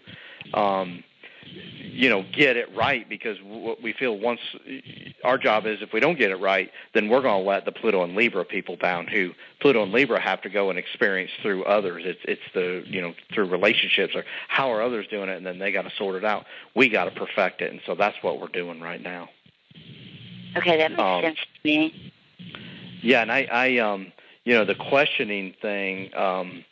I think this is how, and maybe I'm just saying this because it took me a while too. It took me to about 35 to really see things, maybe start seeing them as they were. But I think that a lot of the individuals that are advanced, so to speak, Luann, are they had to almost be kept from their abilities, so they didn't get misused or abused by the individual or others that they surrounded themselves with. Does that make sense?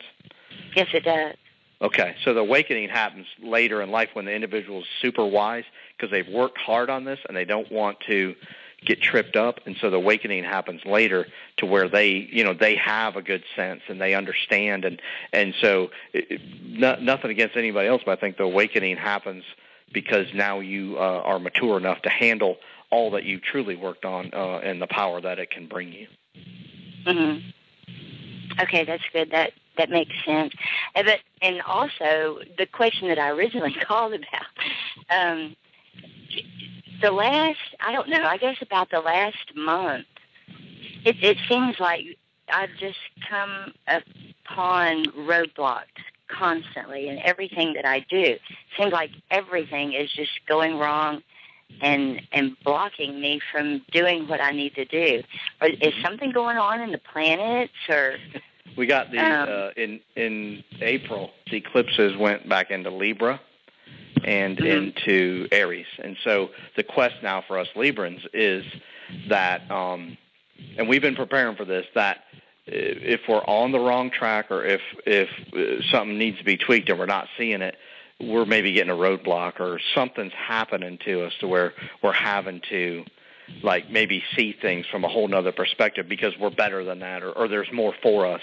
And so the key will be here is to not get consumed in the roadblocks, but to awaken to the eclipses and their magic that they're going or they're trying, the universe is trying to bring us. Because the universe is basically saying to us, Libras, your turn, you can do it, you're there, I'm bringing it to you. So if you're getting tripped up, see what the event is and say, wait a minute, why am I consuming myself here? I'm missing something here, and just step back and look. Just try to see it all, if that makes sense. Mm-hmm. Okay. Don't get frustrated because we just started getting the eclipses, and frustration it can easily be had because of the eclipses coming there.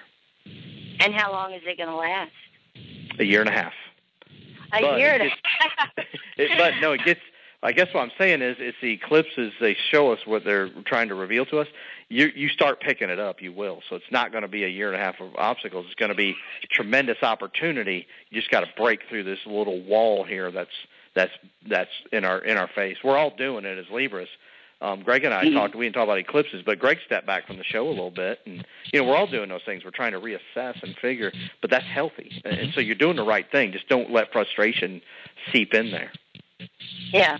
Well, I don't let the frustration get to me. I just keep asking why. Why this? Why now? Because it's just blocking everything that I'm trying to do. Eclipses are the universe's way of saying evolution is here, and they can bring it to you in a way that you could never imagine it. So the opportunity is tremendous. It's somewhere. It's just up to you to open to it, if that makes sense. Because the eclipses leave us better than we're found. Okay. Okay, go ahead, Gregg. And I think you hit the nail on the head. That's it. It's the opportunity. So don't look at it as something negative. Just like the retrograde planets on your birth chart, this is an opportunity for spiritual progression. So jump right into it. Figure out what the lesson it is that you need to learn, and just relish the opportunity. Okay. Yeah. All right. And know that we're all helping you because we're Libras too. So. Yeah. Well, it just, I don't know. In the last 3 weeks, it has just been so intense, and just all kinds of crazy things going wrong, totally out of my control. Yeah. And so it makes me step back and say, "Oh my God, what does this mean? Why are all of these things happening now?" We also have Mars. Been confusing. Mars has been in Libra for the last 6-8 weeks, so it's retrograde, getting ready to go back direct. It just went back direct yesterday, in fact. So, it'll start leaving there. But the eclipses will show you the opportunities now. So don't let frustration sink in. You're okay. You're okay. Okay. All right. All right. Thank you so much. Oh, thank you for calling. Thank you, Luann. All right. All right. All right. Take care now. Bye. Bye. And I have another question then. maybe it's going to be one of the last questions, is that we're seeing an increase in diseases, Jim, such as MERS, SARS, Ebola, and some antibiotic resistance to a lot of things. And is there anything in the charts that's explaining why this is happening now? This is where I think astrology is most effective. Gregg and I talked on the phone the other day.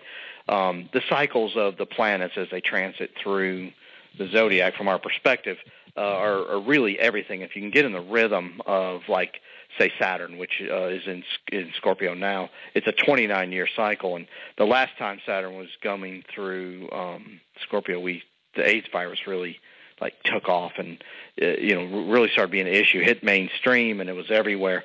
Same thing's happening now as Saturn's back now in Scorpio. It hasn't been since the mid '80s, and so we're seeing that. We're seeing, and I don't necessarily look for it. I let it come to me. That's how I operate. If something comes to me, I'm not like, let me go prove my point. I just let it keep coming to me.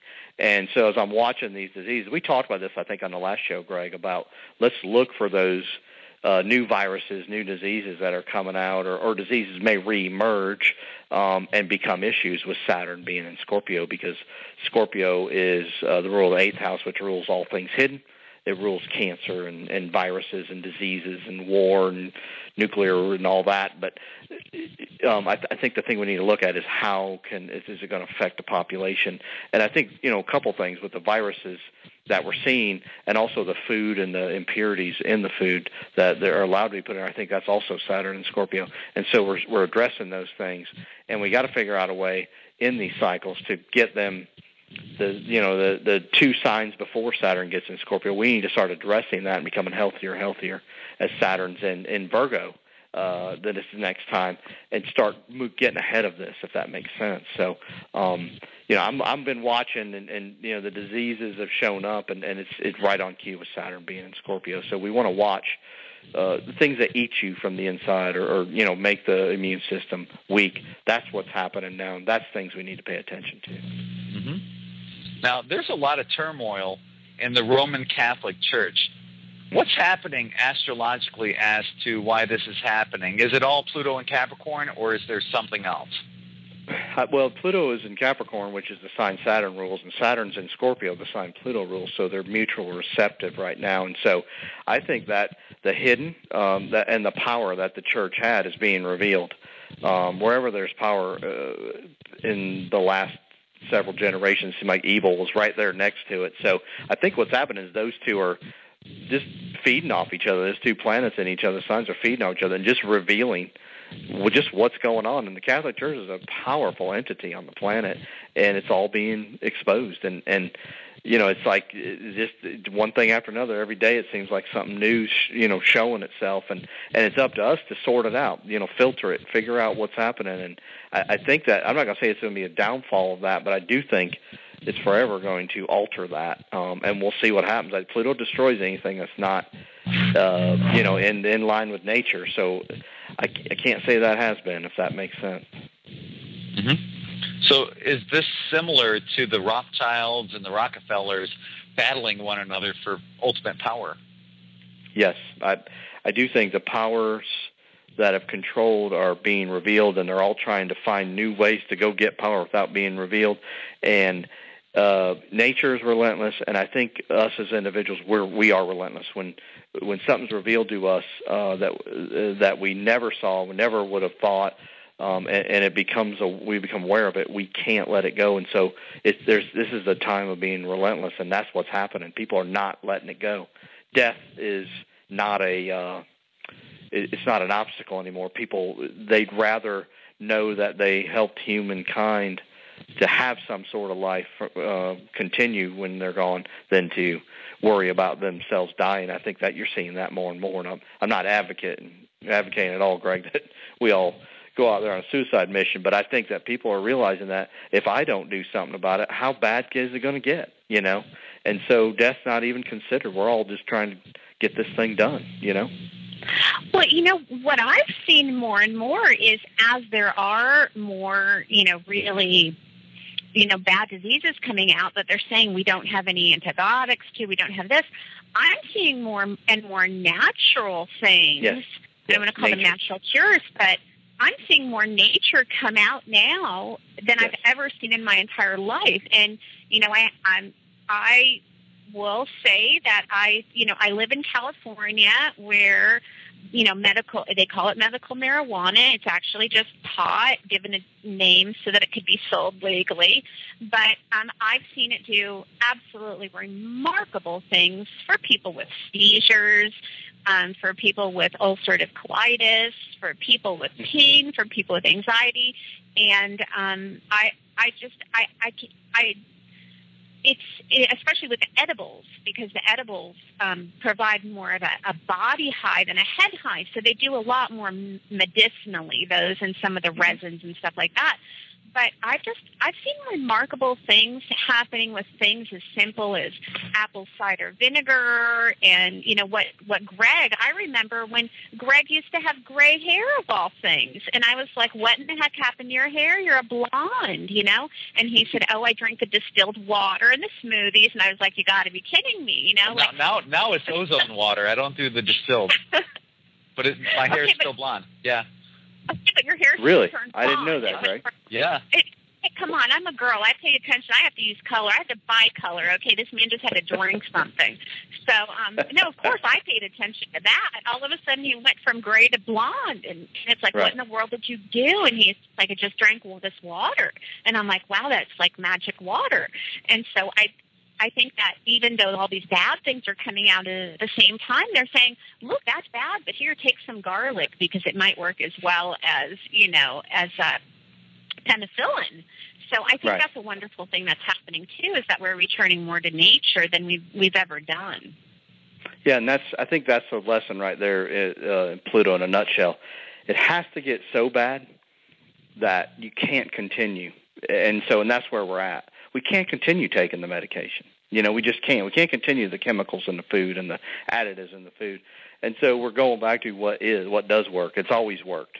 And so we're going back to that. And so that's just where we are. You know, people are realizing that I take this pill for my high blood pressure, then I got to take this for my cholesterol and that so I don't get organ damage and that. The next thing you know, you got 8 pills you're taking. Well, that's not right. You know, that's just not how it works. So people are waking up to that. Well, you can thank the Pluto and Virgo generation, Sherrie, and you're welcome. Absolutely.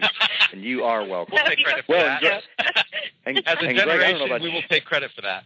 Yes, and I don't know about you, Greg, but it's been since like 2002, 2003 that I've been, you know, hydrogen peroxide, Laetrile, you know, I've just been one thing after another, just finding out about how unbelievable some of these things are that just pretty much in nature, you know. You know, I just removed a mole with apple cider vinegar. No kidding. Plain and simple. Yeah. I mean, there's so many natural cures out there for people. Right. Yeah, you know, we're convinced by big pharma that you have to do it this way, but if, you know, as a matter of fact, I just posted something on my other website, bodymindsoulspirit.com, 2 natural ways to whiten your teeth. One is with turmeric. Just make it into a little paste with some organic turmeric and brush it into your teeth, and it whitens your teeth. And the other one, which I do every day, is called oil pulling, where I use this organic, cold-pressed, extra virgin coconut oil. I swish it in my mouth. Your teeth end up white as hell. And really? Not only that, but it pulls out the toxins from your gums, and it helps you in that way as well. So, I mean, there's so many things that are out there that people can learn about, and that's what I'm sharing and helping to spread this word on natural, organic ways of doing things. So it's, you know, it's part. I'm helping our generation as well as other generations by, you know, coming up with these new ideas and cures for everyone. Yeah, I mean, we want to leave it better than we found it. I mean, that's the objective, you know. Mm-hmm. So now, Michelle in the chat room asks, "Is the Vatican tied to Satan? I mean Saturn." Haha. Satan. That was an intentional Freudian slip. Okay. Saturn and Capricorn rule religion, so yes. See, I find it interesting.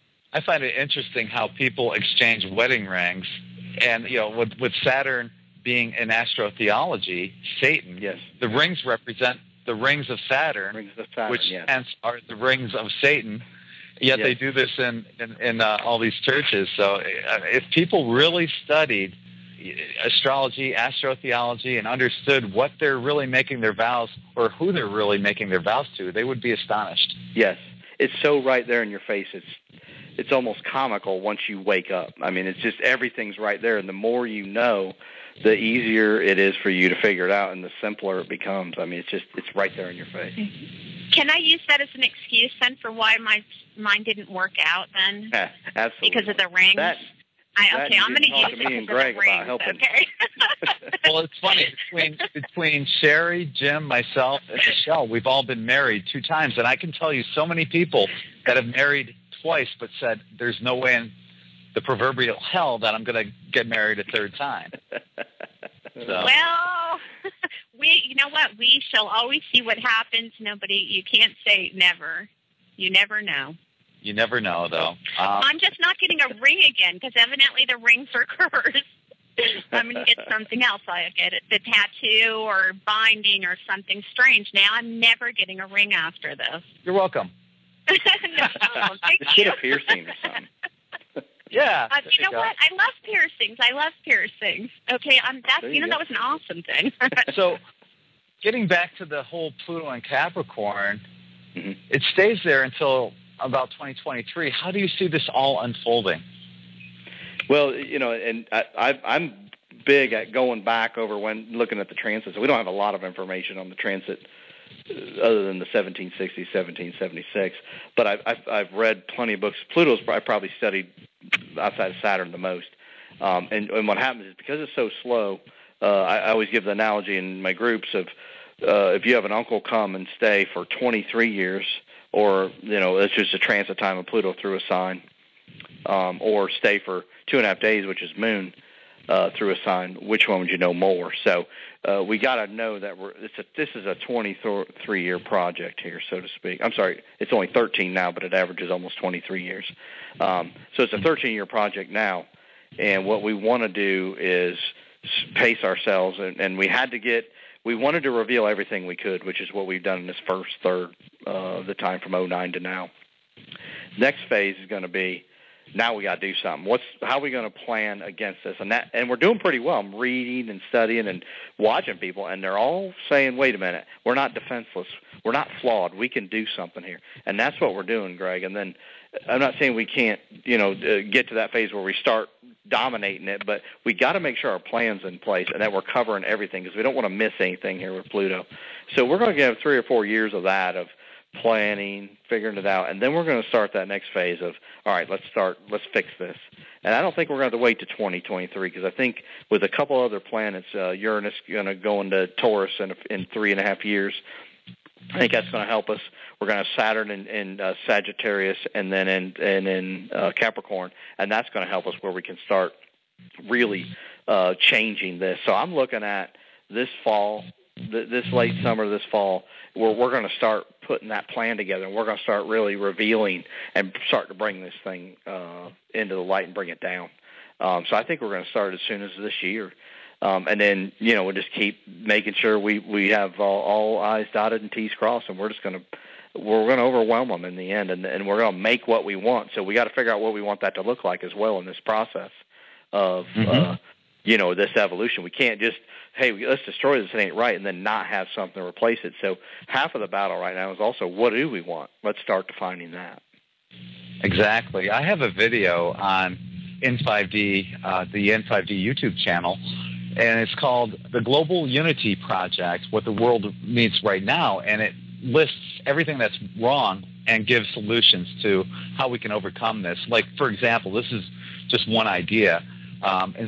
What we need to do is get rid of all governments and replace them with a council of elders who work in the best interests of humanity, and we can vote on them if we wanted to, perhaps every month, every week, and they have to show what they're doing in our best interest. The minute they stop working in our best interest, they're fired. It's not a 2-year or a 4-year term limit, where we're stuck with somebody who promises hope and change and gives us the same crap as the previous person. So, it's just stuff like that I think that's where we're heading. And along with tomorrow's article that I'll be releasing on In5D, The Future of Education, where Michelle and I propose these radical ideas on how education should be taught in the new school system. And I think in this educational system, everybody's going to want to be part of it. It's really fun and fascinating. Nice. My youngest daughter's in a Montessori school, and the philosophy is based pretty much astrologically. It follows almost in a 7-year cycle, which I think we change every 7 years, and that's following the planet Saturn, and they follow pretty close to that. So it's pretty interesting how they do. The core, the basis of the program follows in a rhythm with the universe, so to speak, or rhythm with nature. And I like that a lot. I mean, there's some things that can be tweaked on it, but I like that. So I'll be interested to read your article and see what y'all have come up with. So, excellent. Now, getting back to what you were saying beforehand, Pluto is in retrograde. Pluto is retrograde in Capricorn right now. So can you tell our listeners what that means for us and humanity? And I think you kind of touched on that. Yeah, the retrograde time things have been revealed. They've been brought up from the depths, and so now they're to the surface, and we're seeing them and having to say, all right, what are we going to do with this now that the ugliness is shown? Retrograde's a time to go, all right, I've seen it. What do I want to do? How do I want to look at this? How can I fix it, or how can I, put my energies in there and be most effective without wearing not only myself down but everybody around me? And so that's what we want to do right now. It's not a time that I'm not saying we can't move forward, but I'm telling you it's a time that we can really address and think and consider what's been done and consider what's been revealed and really, work on that plan that I've been talking about. Work on that now while it's retrograde. When it goes back direct, look to implement or put some of the steps forward into implementing the plan as we go here, because retrogrades, especially Pluto, you can really sort things out because they're slowed down. So you're going to see things maybe that you would have missed in a planet moving full force ahead. Mm-hmm. There's a lot of varying opinions about the beginning of the age of Aquarius. In your opinion, when is it, or are we in it? I think we're in the beginning of it now, and I know that it's altered from our perspective. I think we actually move through the universe. I have no problem with that concept. I think we've been in it since the late 90s, actually, and it's it's 2,500 years, so we got a while. I mean, it's not like we're we're going to miss it or we haven't done. So I think we're in it, and I think that the idea and the energies of Aquarius are exactly what's needed now, and that is a whole new frontier. What's the hopes, wishes, and dreams? What's tomorrow have for us? Let's think outside the box, and let's create a better tomorrow, one that we all benefit and not the few benefit, one that we don't use we don't use someone's energy, we don't take somebody's energy, we give and receive in an equal amount. And I think that's really what I think that the Aquarian energy is about, equality, and it's about everybody has a say, so everybody has a right, and we allow that, and we make a world that happens. And so I think that's we got plenty of time, but I think we're the start of it, and it's got to be moved in that needle's got to be moved that direction. Okay, so speaking of which, astrologically speaking, when did or does the Golden Age begin? Is that the same as the Age of Aquarius, or is that, according to the Kali Yuga, a different energy? Greg, I've read about both, and I think the Golden Age, this is my opinion, is with the Age of Aquarius, but I think it comes after the awakening and the movement starts, and then the Golden Age happens where everything's equal, everything is within nature, and the understanding, the knowledge is all being able to be tapped into, and life just is, and the day happens fluidly, and things are just right. So I think that, to me, I think the Golden Age will occur in the next 20, 30 years. Hopefully we're still here, but it's after we get through this initial phase of the Age of Aquarius. Mm-hmm. Yeah, good question. Thanks. I read somewhere that Ronald Reagan wouldn't sign anything until he consulted his astrologer. How do the political elite use astrology daily to manipulate us? Well, you watch... I follow the gold and silver markets quite heavily, and you watch on days like when the sun transits from one sign to another, when maybe, Mars transits a sign to another, or a planet goes retrograde. These guys are all over astrology because they're doing things when it's action time, and then they may reveal things when it's retrograde time, if that makes sense. So they'll do it from a hidden perspective and just reveal. They won't do anything. They'll just reveal something and hidden, and they know that the information will get skewed and screwed up, and nobody will understand it, maybe when there's a retrograde planet. So they are so in tune with astrology that it's almost sickening. I'm interested. Jupiter's going into Leo in July. I'm interested to see what these guys do then. With Jupiter going into Leo, I think it's going to be an interesting time. So. Okay. Well, I have a question, Jim, and I just wanted to find out if you could maybe give us an idea what the energy might be like for this coming summer, what we can expect, look forward to, good things, I hope. Well, I think one of the best things is everybody's waking up, and this summer, I think the conditions of the planet weather-wise, I think, are going to be extreme this summer. Jupiter's in Cancer, and then it's going into Leo, so I think we're going to see some issues there. And because we'll still have the T-square, the uprisings are going to continue. But as far as on the other side, the good things, great time to launch things this summer. I think Leo, ruling the 5th house in July and forward. Everybody needs to grab that Leo energy, Jupiter and Leo. And let's launch ideas, get your pride, your how you shine, what you believe, that energy, that Leo energy, get that out, and let's get ideas out into the open. Let's share them, and then let's together create. I think that's a tremendous opportunity this summer. Also, with the eclipses in Libra, we can go back 18, 19 years from now. That last time the eclipses were in Libra, Aries. I think it's huge opportunities to partner with people. So I think we have tremendous ability to work together if we just all, open to the possibilities. And, I think the walls need to get broken down here. We need to not have obstacles. And this summer is a good time let's just break the obstacles and let's work towards a common goal. Let's define it and let's get going. And bring everybody along with you. I think the huge opportunities are going to be there.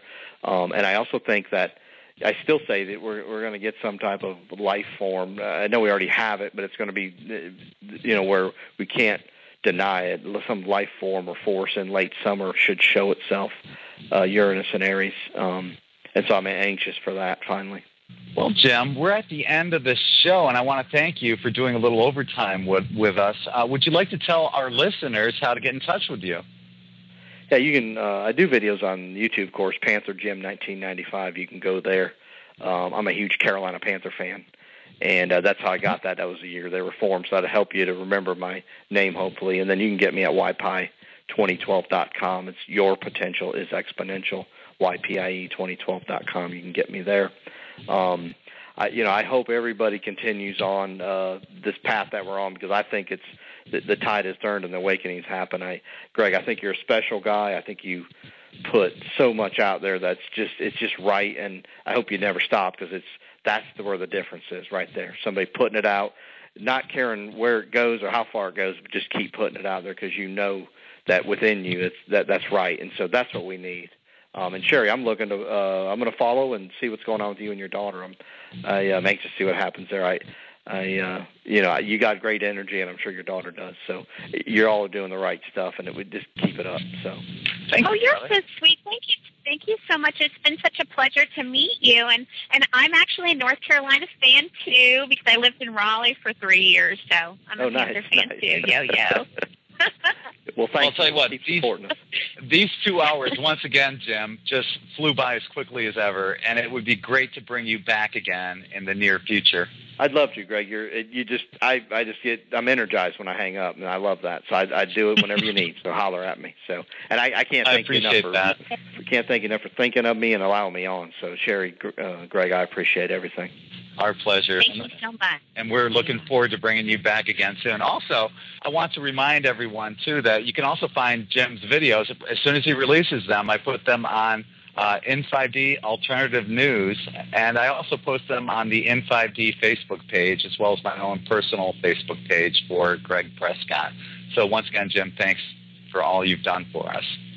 Ed, thank you as well. I had a great time, and keep it up. Love it. All right, brother. Good night, Take care everybody. now. Bye-bye. Take care. All right. Good night. Bye. So next week, Sherrie and I are going to be talking about the 7 ways our children are being brainwashed on In5D Radio. So be sure to tune in next Monday at 7 p.m. Eastern, 4 p.m. Pacific, and midnight in the UK. Also, I did want to remind everybody about our other shows on In5D Radio. We have a whole slew of shows from Monday through, hopefully, this upcoming Friday with Sherrie's daughter. For those who are new to In5D Radio, I'd just like to remind everyone that on, obviously, Monday nights, we have the In5D Radio show. As you know, Sherrie and I host In5D, so be sure to tune into that. On Tuesday evenings, certified hypnotist and Reiki healer C.J. Miller hosts the C.J. Miller Show at 8 p.m. Eastern. And on Wednesday evenings at 8 p.m. Eastern, Helene Lipson, who's a psychic astrologer, brings you an amazing combination of guests and astrological readings. And finally, on Thursday evening, one of our In5D writers, Michelle Walling, and her co-host, Larry Locken, host the Cosmic Awakening Show at 8 p.m. Eastern. And as we mentioned, we're hoping that Jessica Sanchez, Sherrie's daughter, will be having her show on Friday night. So definitely tune in to the latest news on that. Is she pretty pumped up for that, Sherrie? You know what? She's super excited because she's just, that kid, she's pumping it out. She's got her go on, and she's working her Instagram. She's working her blog. She has 2 jobs, and she's just trying to change this world. She's saying if other people aren't going to do it, I'm going to do it 100 times as hard and work it. And so I say, you go, girl. So yeah, no, she's super excited for it, and honestly, I think she'll have a wonderful time. She's just a wonderful, sweet, good kid. I think people will love her. She's a beautiful energy, strong character, super, super kind-hearted, loving, good kid. And so I would love to see her do this. Me too, and I couldn't agree more. She's going to do an amazing job if this is something that she wants to do, and we'll get her all lined up to do that. Woohoo! So, indeed. So we're going to wrap it up. So on behalf of my co-host, Sherrie, this is Gregg from In5D.com. Namaste, everyone. Thank you. Bye.